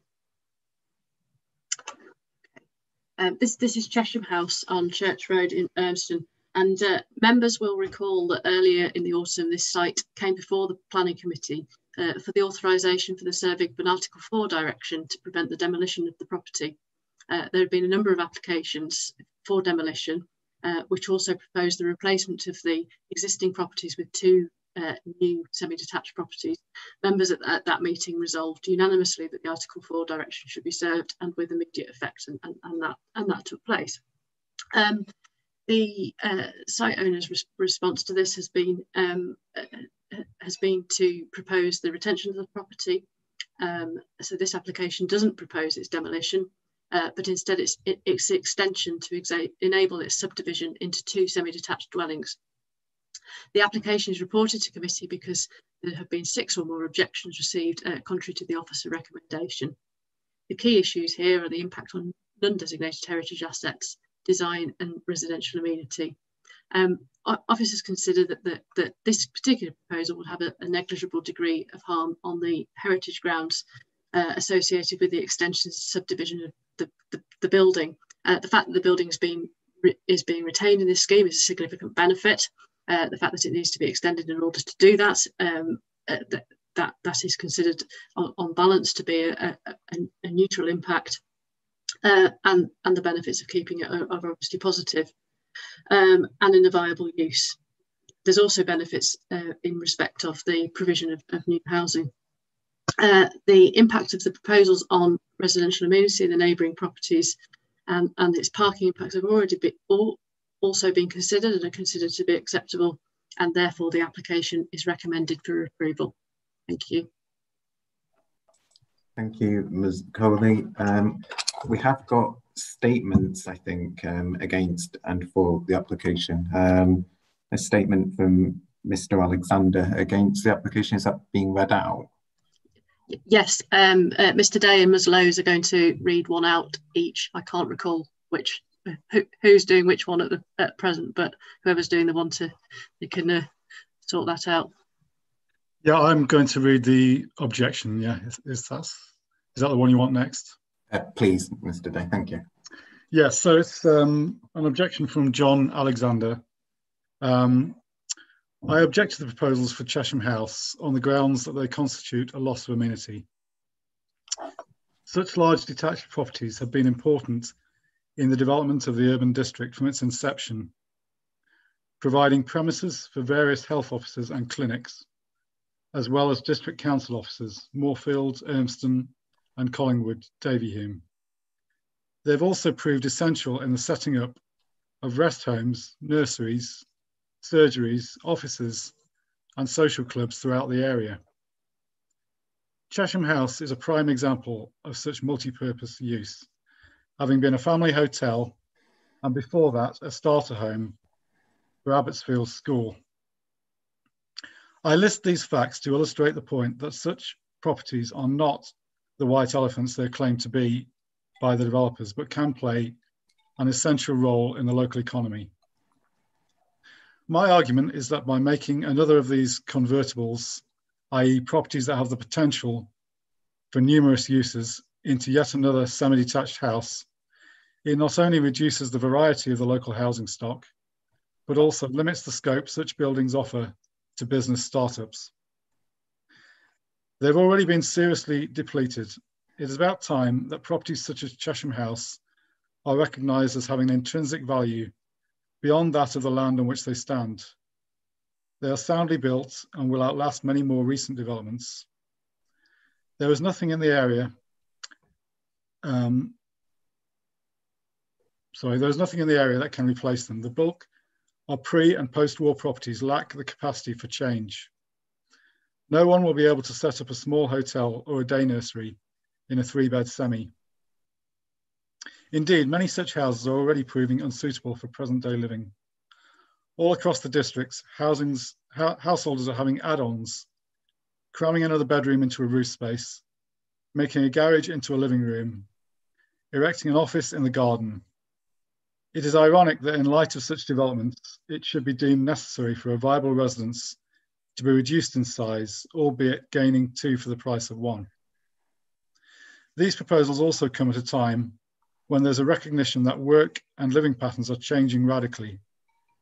There is a discernible move towards people working from home, and it is anticipated that this will become the norm in the years ahead. Along with this, there is a rise in 3-generational households, also requiring larger houses. So there is little doubt that properties such as Chesham House will be much needed in the district. Should a split in the property be agreed, it should be made on the proviso that it can be made reversible. Thank you. Thank you, Mr. Day. Ms. Lowes. Hi, yes, hi Chair. I'll be reading a statement from Mr. Kevin Coogan. I'm making this submission on behalf of my wife, Patricia Coogan, the applicant. The proposal is actually a family venture. We have pooled our resources to undertake this development. The proposal is to provide 2 good family homes, one to which my wife and I will retire, along with our adult son who has Down syndrome. The other house will be for our daughter's family. Our daughter and family have lived in Ameston for over 15 years. She owns a child nursery in the Trafford area, giving employment to around 40 people. As you are probably aware, Chesham House has not been a residence for over 80 years. Throughout this time, it has been in commercial use, firstly as a building in education use, and more recently as a guest house. When we investigated this building, there was no way of telling that it was a non-designated asset. In fact, this was not raised as an issue until after we purchased and we were well into the planning process. Nevertheless, that being the case, we prepared an alternative scheme to embrace the council's wish to have the building retained. It is this scheme which is before you now. I'm not sure if you've been around the building, understandably difficult in the current time. The rear of the building is in a poor state, with old stock brick showing its age, along with a mishmash of substandard windows and lean-tos. Internally, the building has suffered throughout its years in commercial use. Very little of the original features exist. Internal subdivisions abound. Moreover, the original fabric and structure is in extreme need of attention. Defects range from defective roof structure, defective floors propped up with makeshift supports, damp ingress, poor and defective windows, and substantial presence of asbestos. The wiring and plumbing services are also well past their sell-by. All in all, a well-hacked-about building crying out for a sympathetic conversion. We engaged a local award-winning designer. He has worked closely with Mr. Wiseman. Between them, they have produced a most sympathetic scheme to convert from commercial to family living while not detracting from the character of the original building. I myself am a retired architect and intend one of these houses to be our forever home. So clearly I have the know-how and a vested interest in ensuring the restoration to a very high standard. We have made contact with our immediate neighbours who have been most welcoming and supportive. There have been no concerns regarding our scheme having a negative impact upon them. In fact, they very much want to see the building back in family use. Subject to approval, we intend to appoint a local reputable contractor to undertake the scheme in one bite, thus minimising disruption during building works. In light of the above, I therefore respectfully request that the council looks favourably on this application. Thank you. Kevin Coogan on behalf of the applicant. Thank you, Ms. Lowes. And Councillor Jerome, I think you've indicated you're happy to open the discussion. Thanks, Chair. We know that previous applications have suggested demolishing this building, but most people would recognise this building as a great feature and asset to the area, and it would be tragic if it was lost. This application retains this building, brings it back into life as a residential dwelling, and I think significantly retains its character. And, you know, we have to remember that the tilted balance applies here, and this will make 2 dwellings contributing to land supply targets in a sustainable location within an established residential area. I also like the fact that they're keeping garden space, 180 square metres garden space, so it's compliant with PG1. And I also like some of the design features. I think they're being true to the original materials. I'm pleased that wooden frame windows are being used, and they're also using matching slate. So I think the feel of the building will be kept cosmetically. We're also following the recommendations of the BAT survey, which is fantastic. And I do accept some of the arguments against. I mean, there will be some harm caused to the street scene, which I think is outlined in the report. But I think overall, I'm in favour of supporting officer recommendation here, and I'm happy to propose it. So thanks, Chair. Thank you, Councillor. Councillor Proctor. Yeah, thank you, Chair. Very much agree with what Councillor Jerome has just said, actually. It's in my ward, so I've got a kind of a bit of increased interest in this application.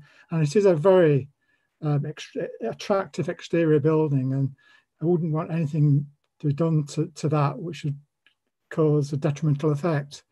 And looking at the plans, I think they're really, really good. And I don't think they're going to have a detrimental effect at all. I think it's very going to be done very tastefully, and I think it's going to retain his historical form. And they've obviously going to be using good materials, which will help in terms of that retaining of character. So I think they've come up with some really, really good plans, and I'm quite reassured by what Mr. Coogan was saying previously. You know, I did have some concerns that it might not be done in a way which would enhance Cheshire House, but I think that's reassured me quite considerably. Will it have some harm on the Church Road street scene? Yes, but that's quite limited, and it's not going to be significant. And I think overall, the benefits of this are going to be much greater than the negative aspects. So on balance, I'm going to be supporting the officer recommendation to agree, and I'm looking forward to seeing what the finished product will be in the future. Thank you, Chair. Thank you, Councillor. Councillor Hartley. Thank you, Chair. Yeah, I'll also be supporting the officer's recommendation to grant. You know, it is a beautiful building of its time, and having previously authorised the Article 4 direction, so the house couldn't be demolished. You know, I do think we have a responsibility to ensure that heritage asset gets preserved. So that's not to say we should just approve any application to develop it, but you know, the longer the building stands empty, the more dilapidated it will get, and then effectively we're not preserving the asset. So I think this proposal, the development that's proposed, is quite good. It preserves the building. The development does cause some harm to the heritage of that building. For me, looking at the elevations, it's mainly the first floor extension over sort of what was the billiard room, smoking room. You know, I accept it's got to be developed really in that sort of a way. But the render just doesn't look quite right. But you know, I know there's comments in the report that they couldn't find you know, matching bricks, etc. So I think that's okay. I think the new front door doesn't look too bad, actually. I think that blends in quite well. So I think, you know, there is some harm there. I think it's minor, negligible harm, and the benefits of the scheme, in particular the benefit of preserving the asset as a heritage asset, I think, you know, outweigh that negligible harm. And yeah, I mean, I was also struck by what Mr. Coogan said, actually, that it hadn't been used as a house for 80 years, and also what he said about the current state of the building, which has been empty for a while, I think. So, you know, this is a good proposal because it develops the property and preserves it as two new dwellings, whereas I feel if a commercial use was secured for the building, then that's probably less likely to preserve the heritage of the building. So yeah, I'm broadly supportive. I think the report strikes the right balance. I think the benefits do clearly outweigh any harm to the heritage asset. So I'll be voting in favour of the officer recommendation, Chair. Thank you. Thank you, Councillor. Councillor Winstanley. Thank you, Chair. Yeah, continuing with themes, so I'll try and be brief. I love Church Road. I love the way it looks now, and if I could set it in aspic, I'd do that, but we can't. This development strikes a really sympathetic balance between the houses exist now and a modern take on the house. And I read with great interest the kind of materials which would be used in the redevelopment. They're going to be extremely sympathetic to the existing structure, and I think I don't think they will actually damage the aspect of Church Road. I think they'll add to it. So very much in favour of this development. So I'll be voting in line with officer recommendation. Thank you, Chair. Thank you, Councillor Winstanley. Councillor Thomas. Thank you, Chair. Yeah, the old Keys House School is quite a well-known building down Church Road, and I visited the site, I had a look at it, and I can't see where, although there will be negligible and heritage impact, I certainly believe, as with Councillor Winstanley just now, that this remodelling, renewing of the property can only be a benefit to Church Road. So I will be supporting the recommendation to grant. Thank you, Councillor. Councillor Minnis, I think you indicated that you had a question you'd like to ask. Yes, thank you. It's about really like the matching. I get that obviously the building's not been in use for a number of years, and I'm really I like the idea of bringing it back into use. I like the idea of having sympathetic sort of restoration and a bit of conversion done so that it can actually be used and to brought into housing in an already residential area.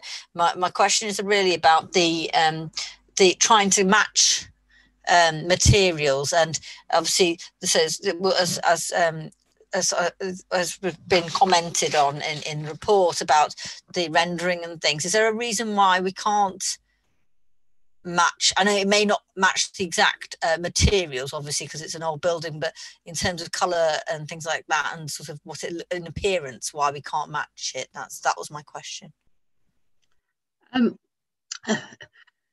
It's difficult to find a precise match for historic bricks because it isn't just the materials; it's also the weathering. So they don't necessarily weather in the same way. So you can get reclaimed bricks, but if they've been on a different elevation, then they will have weathered differently. Sometimes it is better not to, and if you try and match very good bricks, very good historic bricks with a modern brick, it is more obtrusive than using a different traditional material. And render and rough cast render is a traditional arts and craft material. Thank you. Councillor Morgan. Thank you, Chair. I'm probably going to go a slightly different tone than probably a lot of the other members of the committee. I do understand some of the comments on this, and I have concerns. I think it's a beautiful building, and like Councillor Winstanley said, on a beautiful street. But, and I think there's then the big but, which is, do those concerns mean to oppose an application which then potentially puts the building at risk? And I do think I look at this, and I think the render I have concerns about. I think the applicant has done as good a job as, I think, an excellent job, but I do still think it's not going to look symmetrical in terms of as splitting it into two houses.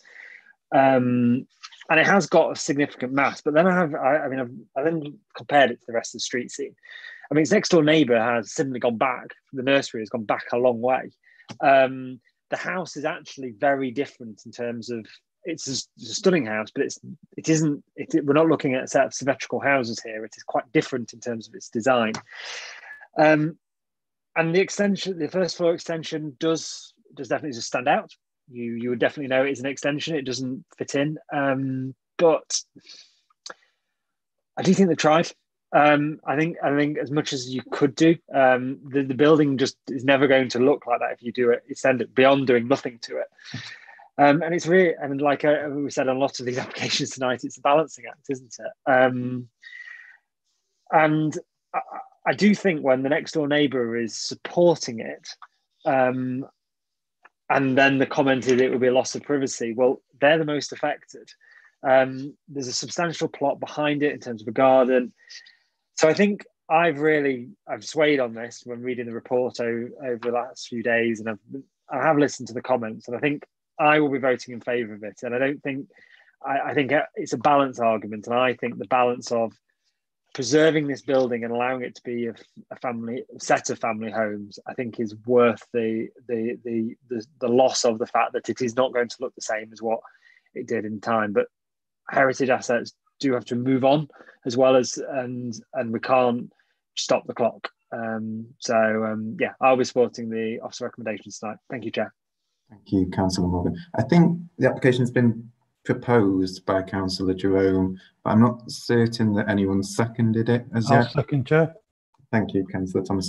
I think there's been a pretty good discussion about this now. So if we move to the vote, I'll just ask, as I've done previously, cycle through as it appears on the screen now. Councillor Jerome, can you confirm your vote, please? Yeah, I'm happy to support officer recommendation. Thanks, Chair. Thank you, Councillor. Councillor Thomas. Happy to support, Chair. Thank you, Councillor. Councillor Winstanley. In line with recommendation, officer's recommendation to grant, please, Chair. Thank you, Councillor. Councillor Minnis. I'm happy to support officer recommendation to grant. Thank you. Thank you, Councillor. Councillor Proctor. Happy to support, Chair. Thank you, Councillor. Councillor Hartley. Thank you, Chair. Happy to support officer recommendation to grant. Thank you. Thank you, Councillor. Councillor Morgan.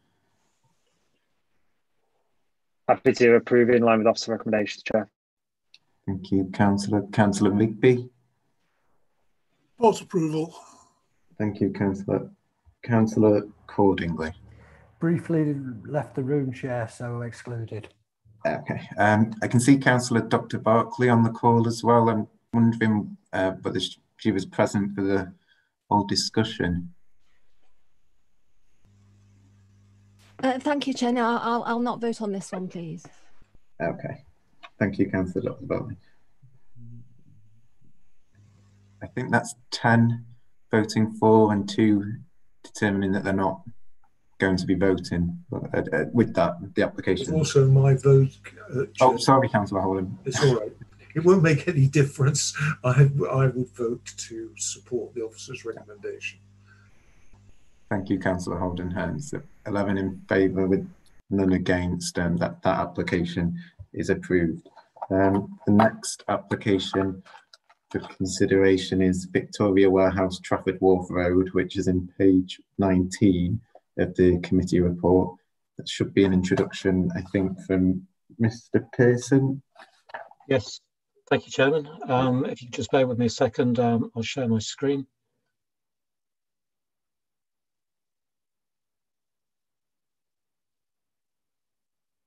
Hope everybody can see that. Just before I start the introduction to this item, members will be aware that we had received an objection from the developer of the residential scheme known as Number 1 Trafford, just across the road from this site. Pleased to report that that objection has now been withdrawn on account of us having addressed the various issues that they were concerned about, mainly noise related. Those issues have been addressed by condition, and as I understand it, the agent was going to speak against the application, has chosen not to. So my introduction, you can see the site there edged yellow, usually on the site plan. It sits close to United's ground, but I'm sure members will be familiar with the warehouses. They're significant structures. This application seeks permission for a suite of works to the complex, which currently hosts an event centre and a 42-bedroom hotel. The site benefits from an extant planning permission to implement a 775-bedroom hotel within the 2 warehouses on site, in conjunction with the existing arena and events uses.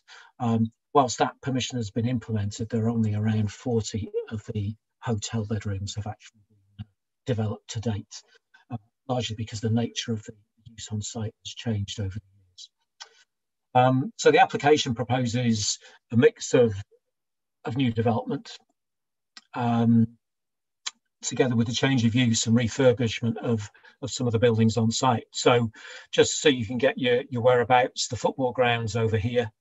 This is the one of the main warehouses where the hotel currently sits.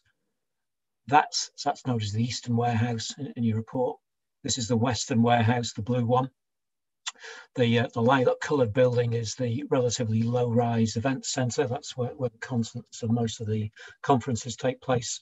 And the sort of amber coloured building here is the proposed car park. So that hopefully gives you an idea of where things are. I appreciate that's quite difficult to see. It's such a large site, it's difficult to get the whole thing on site. But again, here, that's the existing warehouse. That's the one that has the hotel in it at the moment. So on the left, as you look at it from the road, this is the Western Warehouse.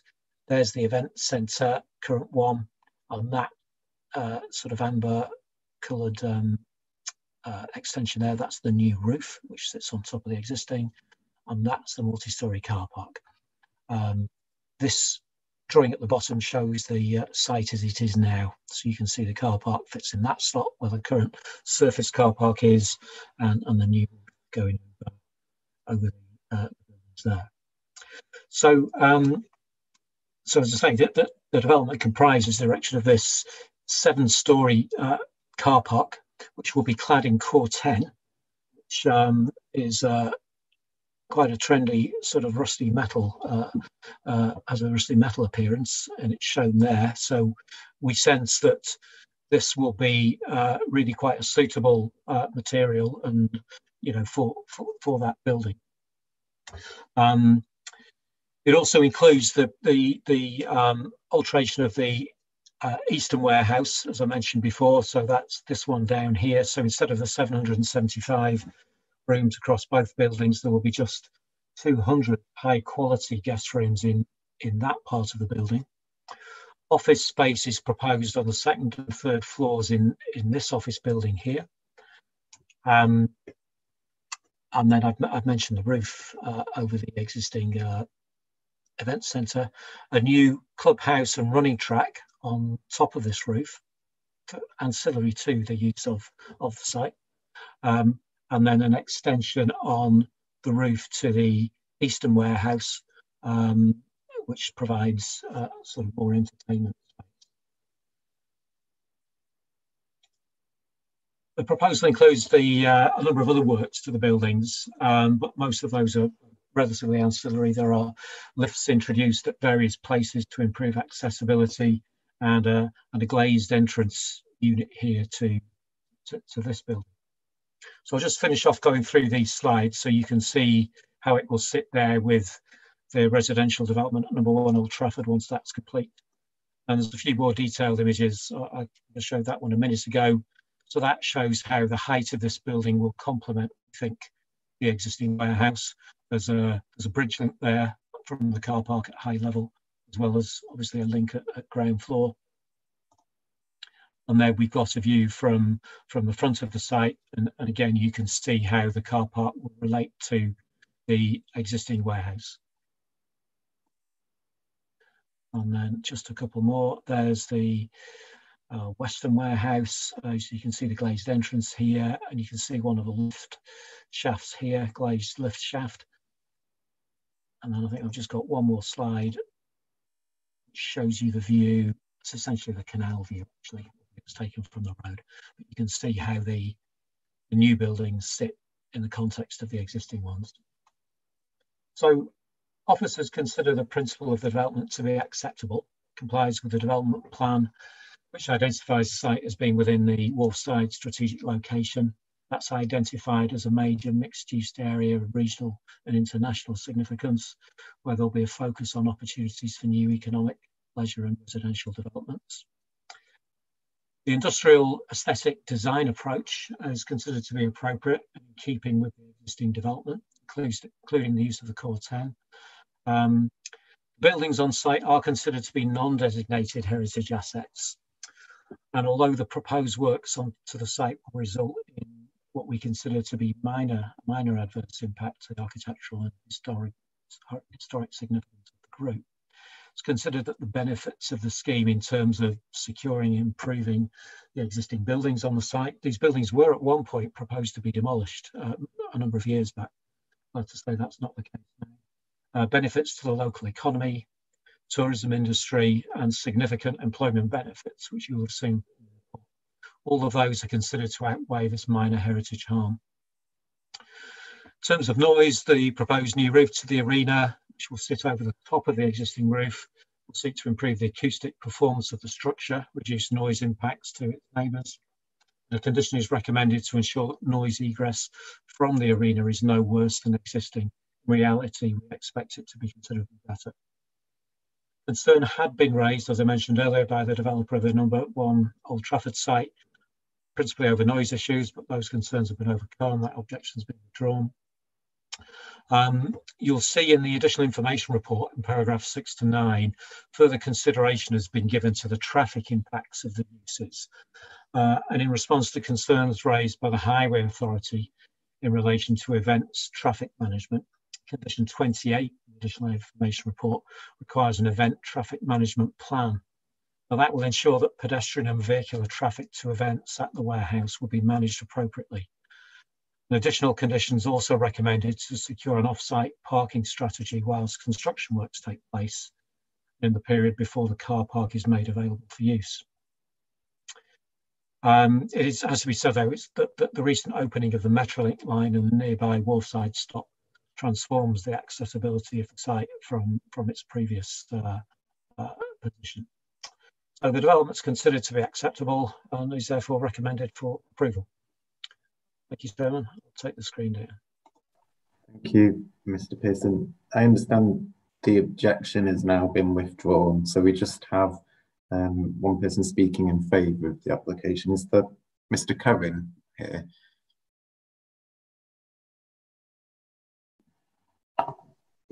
Yes. Hello? Hi, Mr. Cohen. You have 3 minutes to speak, and if you run over, I'll just politely request that you wrap up your remarks. Thank you. Thank you very much, Chair, for allowing me to speak on behalf of Victoria Warehouse. Victoria Warehouse is a group of 3 warehouses built by the Liverpool Warehousing Company in the early 20th century. When purchased in 2010, it seemed destined for demolition. They were best described as being robust, muscular buildings of massive scale that had fallen into disrepair. My endeavours since then have been to restore these historic buildings and provide a meaningful role that secures their long-term future. Victoria Warehouse began with music by design. This gave Victoria Warehouse relevant credibility with a targeted demographic that, once established, would attract a corporate market that wanted to be associated with the image directly or indirectly. The approach enabled the growth of the variety of events shown in the additional information report, with all the local, national and international benefits that come with having this facility. The proposal is the opportunity to enhance and preserve these historic buildings on this very important gateway site. The proposal has been extensively refined in its pre-application journey, taking the advice and guidance from Trafford planners and heritage architects. All aspects of the design have been carefully considered to enable a functional future role whilst restoring historic features. There will be major employment opportunities moving forward with this application. Presently, some 282 people are employed at the partially developed Victoria Warehouse. It's expected that the high quality hotel and conference events operation will employ 885 people. In addition, the proposed office space can accommodate 600 people. Recent exhibition and conference events have included government departments and agencies, KPMG, Barclays, HSBC, Bupa, AstraZeneca, BMW, JD Sports, and many more. Victoria Warehouse was built to store and process a wide variety of goods shipped from around the world down the Manchester Ship Canal to Salford Quays. The cargo was unloaded onto the Trafford Park railway system and delivered to the building. The merchandise was then repackaged and put on the Bridgewater Canal barges for transportation to London and then on to Europe. The unique group of buildings are assessed as non-designated heritage assets and are of historic interest. To conclude, I want to emphasise that this proposal is an opportunity for Victoria Warehouse buildings to find a long-term role that preserves and refurbishes their historic features, enhances a gateway into Trafford, expands upon the international reputation and will deliver real economic benefit. Moreover, the proposal saves this historic landmark property for future generations to appreciate the heritage and how such operations worked in the early 20th century. Thank you very much, Chair. Thank you, Mr. Cohen. Councillor Cordingley, you've indicated you're opening the discussion. Thank you. Thanks, Chair. Mr. Curran and I go back 10 years or so, I think, since I first cycled up to Albert Square to have a look at his building there. This is a journey that I'm just really so appreciative of. Victoria Warehouse is a real asset to Gorse Hill Ward. I'm delighted that the hotel expansion is taking place. I think the planners have done a brilliant job, as has Mr. Curran and his architects.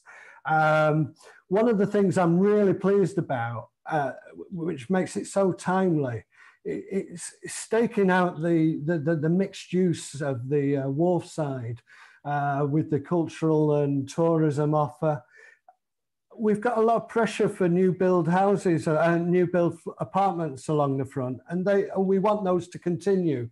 But I don't want to give the wrong impression that we're abandoning the tourism and the cultural side of things. It has to be a proper mixed use, and that is going to create that buzz. So the wharf side should have a buzz, and Mr. Curran and the Victoria Warehouse team have really produced that, and I'm really supportive. And I propose acceptance. Thank you, Chair. Thank you, Councillor. Councillor Thomas. Thank you, Chair. There's not really a lot I can add to that because Mike's just said virtually what I was going to say. This is an excellent building with an excellent company in situ and, in my opinion, an excellent design to take it forward and into the future. And I'm more than happy to second the approval of this. Thank you, Councillor. Councillor Morgan. Thank you, Chair. Can agree wholeheartedly with the two predecessor speakers.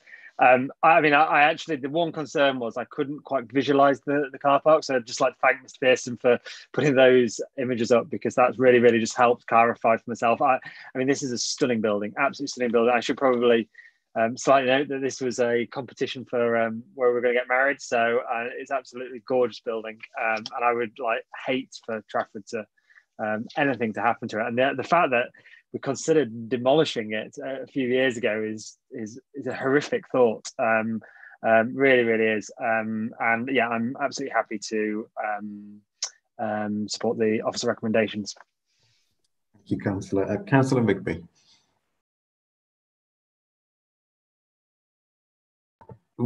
I think you're on mute there, Councillor, sorry. I do beg your pardon. Yes, it's an ambitious application and an exciting development. The hotel will certainly benefit from the upgrade. As been said, it stands at the gateway to the borough. We've seen warehouses developed in other parts of the country for Albert Dock at Liverpool. And I look forward to supporting this application, Chair. Thank you, Councillor. Councillor Hartley. Thank you, Chair. Yeah, happy to support the officer recommendation as well. It's you know, these buildings are a real landmark. They're real landmark buildings and have been for some time. I can remember as a lad walking past them, stepping over the railway sleepers on the Trafford Park Railway to get to Old Trafford, and looking up at these huge monolithic buildings, probably the biggest building I'd ever seen at that time. So that, you know, they are landmark buildings, and but probably not that easy to convert into a modern use. And I think this scheme does that well. It will have a lot less impact than the previous application for 775 rooms. The car park building, I think looks good. I think it blends in well to the heritage of the buildings. So this is a really good opportunity. I think it's a really good scheme to preserve these historic buildings. I'd support the recommendation. The only slight reservation I have really was around the number of EV charging points in the car park. So I think it's 193 space car park and 16 EV spaces proposed. I know the condition I think the condition number 15, I think, yeah, sort of asks for details to be submitted and approved, which might cover it. But I think, you know, given the direction we're heading, it should be possible to have a, you know, at least 10%, if not more, of those spaces having EV charging points. So provided that can be accommodated within what's proposed at condition 15, then I'd be happy. Alternatively, I suppose we can make that condition more explicit about the proportion that have to be EV. But aside from that, Chair, I'm very supportive of the scheme, so happy to support the recommendation. Thank you. Thank you, Councillor. Mr. Pearson, I don't know if it's possible for you to just comment on that issue with the proportion of parking spaces that would have the EV charging points on them. Yes, certainly. I mean, as you say, I mean, electric vehicle charging points, there's going to be greater demand for them as time goes on. And at the moment, we're tending to put the wording of the condition on as we have done to allow for, I suppose it's at the point at which it's discharged, the condition is discharged, we will be taking account of the latest sort of government and other guidelines from the sort of the air pollution people to decide what the appropriate amount is. But I mean, it might be that Mr. Cohen is happy to provide more than the number that are suggested currently in the scheme. But that we feel that's the most appropriate way of dealing with it at the moment. Okay. I suppose, are you satisfied, Councillor Hartley?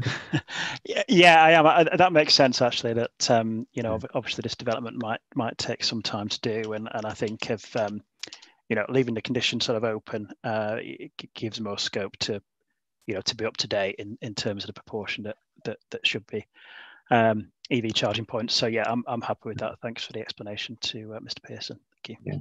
And what struck me as well is that, you know, there's a healthy provision of bike storage as well contained in the application, which was really pleasing to see.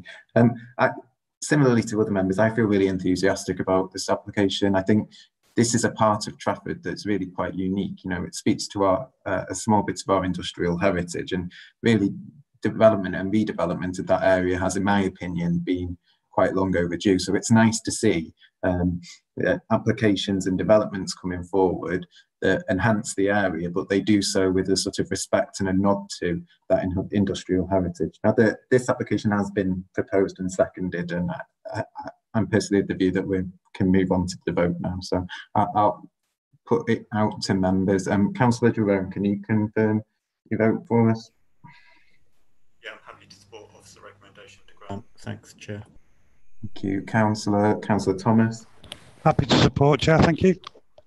Thank you. Councillor Winstanley. Hugely in favour of Officer's recommendation to grant, please, Chair. Thank you. Councillor Minnis. Thank you, Chair. I'm in favour of going with the officer's recommendation to grant. Thank you. Thank you, Councillor. Councillor Proctor. Yeah, really good plans. Really happy to support. Thank you, Chair. Thank you, Councillor. Councillor Hartley. Thank you, Chair. Happy to support officer recommendation. Thank you. Thank you, Councillor. Councillor Bigby. Happy to support, Chair. Thank you, Councillor. Councillor Coldingley. Support, Chair. Thank you, Councillor. Councillor Morgan. Happy to support in line with officer recommendations, Chair. Thank you, Councillor. Councillor Holden. More than happy to support the granting. Thank you, Councillor. And Councillor Dr. Barclay. Happy to support officer recommendation to grant. Okay. I will also be voting in line with officer recommendation to approve, and I make that unanimous now. Thank you all.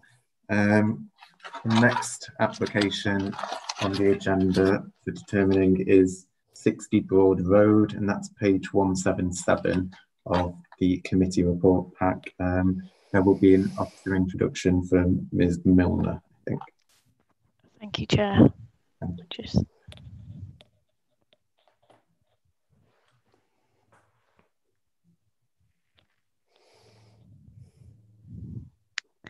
so the next application before members relates to 60 Broad Road, a large semi-detached property on the corner of Broad Road and Whalley Avenue in a residential area of Sale.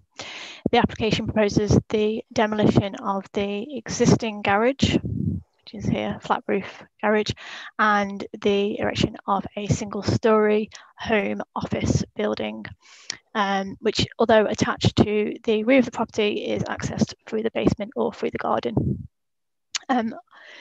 Objections have been received from 3 surrounding properties, including the adjoining property, number 62, with concerns over the scale of the office and the design, and also concerns that the home office will actually be used as a commercial premises, which would have an impact on noise and disturbance and comings and goings to the site.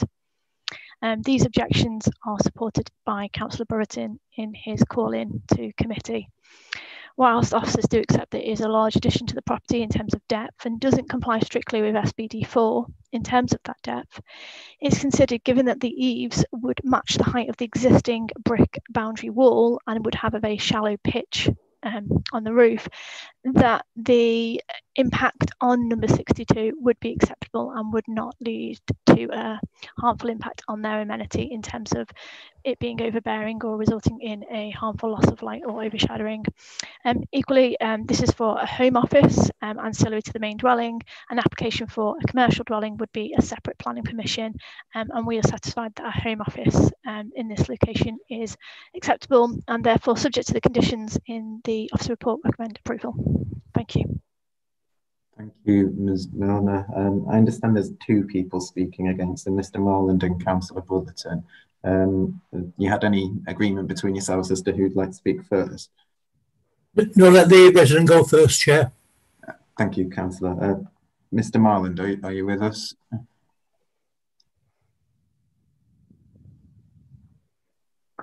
Chair, can you hear me? Yes, Mr. Marland, thank you. You'll have 3 minutes to speak, and if you do overstep a little bit, I'll just politely request you to wrap up. Thank you. Thank you, Chair. There are 2 primary issues relating to the proposed development at 60 Broad Road, namely compliance with the principles set out in SBD 4 and a commercial premises within a residential area. Trafford's own supplementary planning document, SBD 4, gives clear guidance on what is acceptable for designing house extensions and alterations. It is by following these guidelines that ensures that any development does not breach the council's inherent duty to safeguard the amenity of neighbouring properties and to protect the character and appearance of individual properties and residential areas as a whole. This document is in place to protect everyone in Trafford and not just those who are prepared to openly object. In theory, there should be no need for this statement to be written if the simple guidance within SBD 4 was followed and enforced. SBD 4 is clear that a single-storey rear extender should not extend more than 3 metres from the rear of the house. The planning officer's report for committee notes the proposed extension as being 11 metres. However, in reality, it's 11.5 metres to the edge of the roof eaves on the gable end. I repeat, 11.5 metres versus 3 metres. Para 13 of the report makes the comment, in these specific circumstances, the development is considered to be acceptable. Acceptable to whom? And if there are any specific circumstances, then surely they would feature in SBD 4. No case is made in the report as to why such a significant derogation from the council's own policy should be made. SBD 4 is quite clear as to how an 11.5 metre long extension could be accommodated. This is by increasing the spacing between the boundary and the extension. For each additional metre of spacing, the permitted extension can increase by a length equivalent to an equivalent amount. However, in this application, the gutters of the extension are right up against the boundary line. There is no spacing. This therefore caps the extension length as per SBD 4 guidelines to 3 metres. Typically, a home office for 2 adults would normally require 20 square metres of space without any need to duplicate all normal home facilities. However, in this case, the proposal is totally self-contained with a separate kitchen, WC, external entrance doors, and with an internal area of 64 square metres to provide capacity of up to 6 people. It is not ancillary at all to the main dwelling. For context, the proposed building is the equivalent to a typical 2-bedroom apartment. The proposed development is not designed or scaled as a home office. It is a commercial office for a successful wine business to be constructed in the garden of the proprietor's home. 60 Broad Road is located within a high-quality residential area. There are no other commercial buildings within half a kilometre, and as such, these proposals would normally require a planning application for change of use. If such an application were submitted, it is highly unlikely that such an application would ever be approved. Planning officer's observations, point 2, acknowledge the building is to be a home office. and not a commercial facility, and takes reliance from the applicant as to its current and future use. It is incumbent upon the planning committee to ensure that a planning application reflects the correct use classification. In this case, the scale and how the building only links to the basement of the main house should tell the committee that it's not a typical home office at all, but a commercial office unit. There is no relevant precedent that would suggest accommodating this application would be appropriate, and more importantly, what the community benefit would be for allowing such a substantial boundary tight and orchid appendage to be built, and the unintended consequences of such an action. We respectfully look to the committee to reject this application. Thank you, Chair. Thank you, Mr. Marlin. Thanks for your comments. Councillor Brotherton, you have 5 minutes to speak. Thank you. Thank you, Chair. I don't think I'll need 5 minutes after Mr. Marlin's explained all the objections. First of all, perhaps I'd better make it clear that I'm not a member of the Planning Committee. I'm just sitting here as a ward councillor. Having said that, Chair, I do acknowledge that the applicant has made some changes since the original application was submitted some months ago. But nevertheless, I do support Mr. Marlin's view that this proposal, the design of the extension, is completely out of character in a very residential area. If members have visited, you'll know most of the houses around there are large Victorian or Edwardian properties, and this, I must say, rather utilitarian extension doesn't fit in with those at all. Mr. Marlin's mentioned about SBD4. The councillors or the officers' own reports say that this is the 11 metres is vastly in excess of the limits applied by SPD4, and it's not just marginal; it's well in excess. And I think that alone should be enough to refuse the application. The final point is I'm still concerned about the office. I know it's down as a home office. I'm not quite sure how you define that, but to me, it's particularly because it's got an external door, external access. It looks like a commercial office. And I don't think if this was granted, how would the council monitor what the office, how the office was used and what it was used for? In practical terms, we just haven't got the staff to be doing that. And to me, I'm afraid I have to believe that this office is intended for commercial use because that's what it looks like. It's designed like that. It's not an integral part of the house. There is access from the house, but also access from outside. I have a home office. I suspect most people on here do, but it's not external to the house and separate from the house. So Chair, I do hope the committee can understand the objection of Mr. Marlin and his neighbours and refuse this application. Thanks, Chair. Thank you, Councillor. Thanks.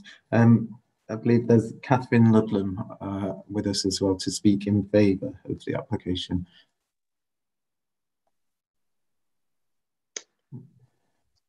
Good evening, Chair and members. I am Kath Ludlam, a Chartered Town Planner and Conservation Consultant. I am speaking on behalf of the applicants, Mr. and Mrs. Gray, and in support of the officer's recommendation to approve. My clients have lived at 60 Broad Road since 1992 and have worked from home since 1999, using the basement as an office. The nature of their business is a specialist high-end vintage wine suppliers to prestigious clients in the UK and abroad. This is an online business and customers do not visit the site. Stock is not held on site, it is held in bonded warehouses elsewhere. And there is a minimal number of deliveries by standard carriers.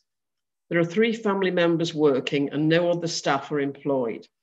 The business has operated at this level for the past 21 years with no complaints from any source regarding traffic, parking, noise or disturbance.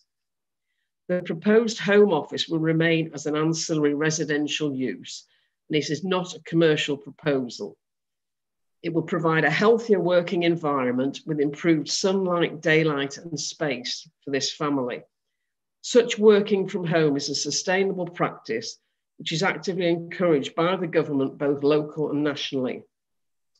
The proposal retains the 3 existing car spaces at the rear and provides a new turning facility, so there is no longer any need to reverse onto Worley Avenue as at present. There will be no additional occupiers, vehicle movements, parking requirements or deliveries above the existing. The proposal is sited on the footprint of the existing garage and hard standing, with no loss of green space, and is well screened by a mature holly hedge and boundary brick walls. It extends further than the length of the garage by 4.5 metres and is 1.5 metres higher at the ridge, increasing the footprint by 35 square metres, which is 6% site coverage, which is modest in relation to the large size plot and the house itself. The design has been amended as requested by the planners to be reduced in size and is architecturally sympathetic to the existing Victorian dwelling. In terms of the impact on neighbouring properties, it should be noted that both of which have been considerably extended and, as the photographs indicate, not sympathetically. Number 62 Broad Road. The proposal projects 4.5 metres further along the common boundaries than the existing garage, and the eaves are level with the lowest part of the existing boundary wall.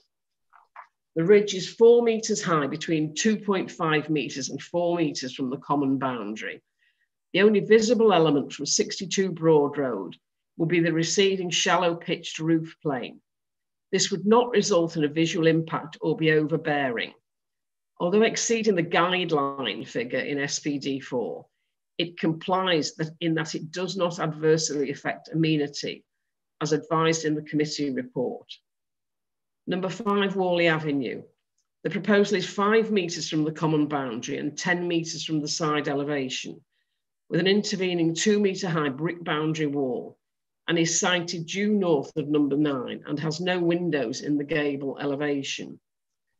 The recommendation is to approve this application, and members are respectfully requested to follow the officer's clear advice. Thank you very much. Thank you, Ms. Ludlam.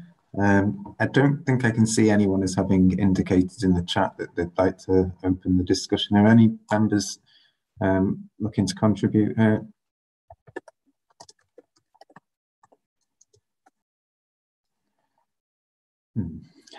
It's like a no.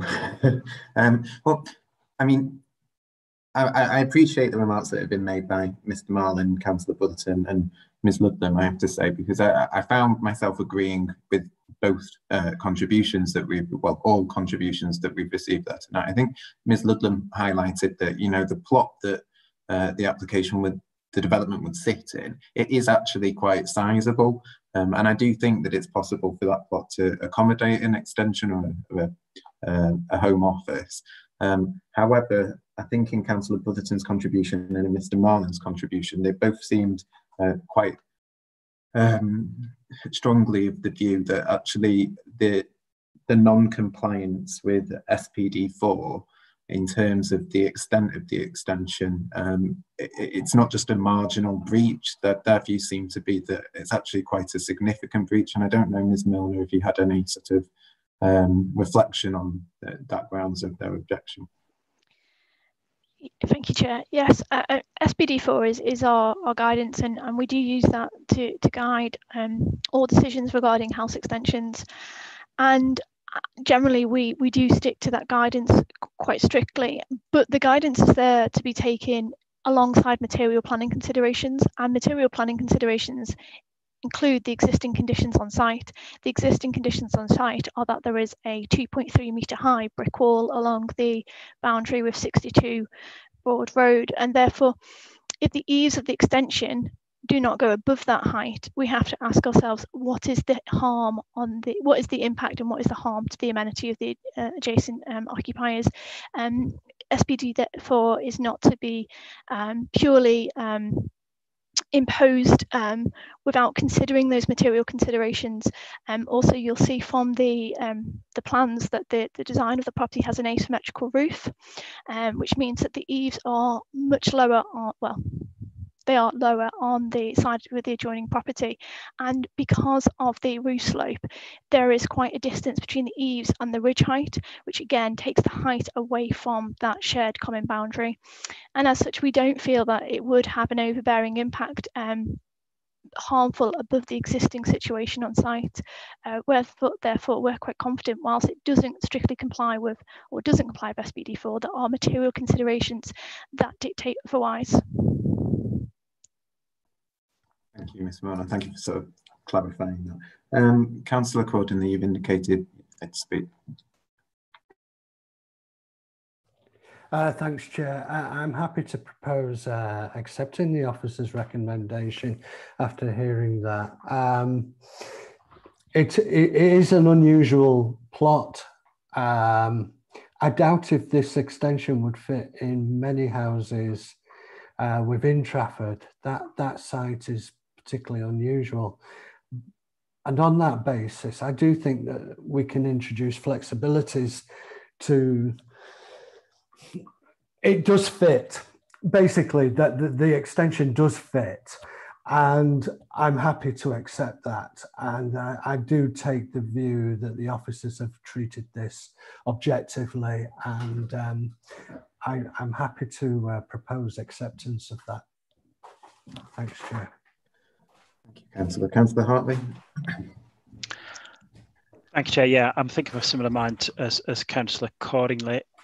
It's a difficult one because the size of the extension, is well in excess of the distances in SPD4. I think the advice we had from Ms Miller was really helpful, actually, about those are guidelines. They're not sort of fixed distances, and we do see applications where those distances are exceeded. So I think you need to look at the development in context at the site. So although it does exceed by a long way those distances in SPD4, I agree with Councillor Cordingley. I think that it does fit into the site. It is an unusual site because it's a corner plot and also very, very deep. So you've got a very long side elevation, and also the nature of the property with high boundary walls as is. So although when I first looked at it, I thought, well, this is way too long. It's way in excess of the guidelines. But actually, having been to the site and looked at the elevations, the impact on the street scene and I think the impact on amenity is minimal, actually. So I'd also be happy to support the officer recommendation to grant, Chair. Thank you, Councillor. Councillor Jerome. I think this is another very hard decision, as previous councillors have stated. I think SPD4 3.3.2 does allow each case to be considered individually, if I think I'm right. And it does allow us to look at the specific nature of the locality and existing buildings to be taken into account. I don't know if that's just for corner plots or whether it includes this plot also. But if you do look at some of the objections, I do tend to agree with officers, as other councillors have stated. I don't think there's any overbearance. There's no issues with parking. And I don't think there are any. I think the office use, I think a lot of people are going to be altering their houses to work from home. As we know, society is changing because of COVID-19, and more people will be looking to work at home and kind of alter their homes in this type of way. So though it is a very difficult one, I probably will be siding with Councillor Cordingley and Councillor Hartley on this one. Thank you, Chair. Thank you, Councillor. Councillor Rigby. Yes, thanks, Chair. And thanks again to Ms Milner for her explanation on SPD4. It was really helpful. I appreciate the representation that's been made. Everybody likes to defend their property, but the other issue which has been raised was the sort of threat, as it were, of it being made into a commercial office. Well, we can't make decisions at planning on what may happen to a building. We've got to make decisions surely on what has been applied for and what is being used for.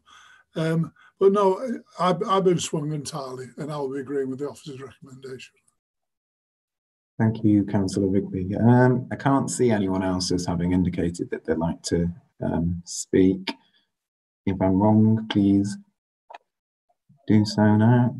No, but the application has been proposed by Councillor Cordingley, but I don't think it's been seconded by any member yet. Second it if you wish. Thank you, Councillor Rigby.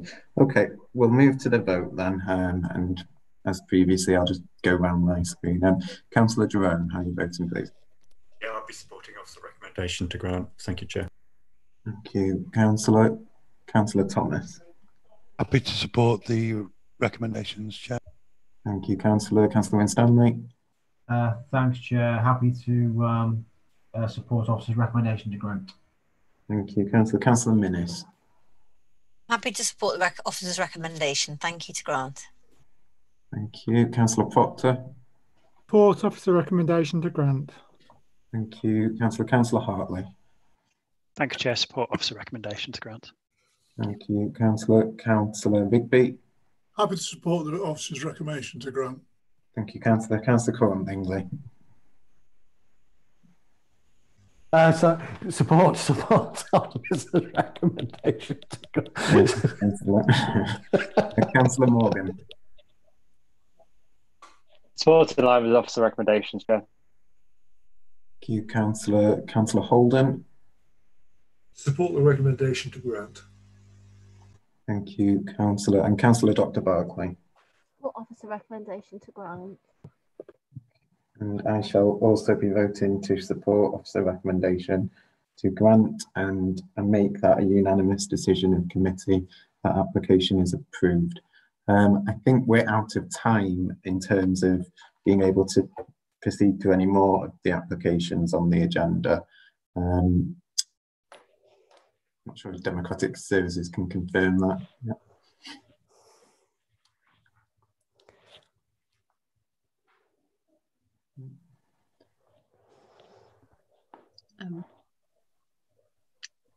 They're not, Chairman, but yes, we are out of time. we can't take any more items this evening. Yeah, but applicants who were waiting, I understand, will be contacted about a deferred meeting next week. Yes, I think we can confirm that will be the same time, the same date next week, Thursday the 17th. We will confirm the time of that meeting for you. Can I just say that clashes with a licensing panel, which I'm chair of, so I won't be able to attend both clearly. Would you be happy submitting a written statement to be read out? I already have, yeah, I already have to Michelle, so I'm happy for that to be read out. Right, that's I will, Chair, sorry, I'll be on the same meeting. I'm on the licensing subcommittee. Okay, we'll communicate to members and to the applicants what the arrangements will be. Okay. I was going to ask, is there any chance it can be later than 4 o'clock? Okay. We'll discuss it after. Yeah. So shall we, Chairman, close the meeting and then agree the time with the members present? That's great. Yeah, thanks. Yeah.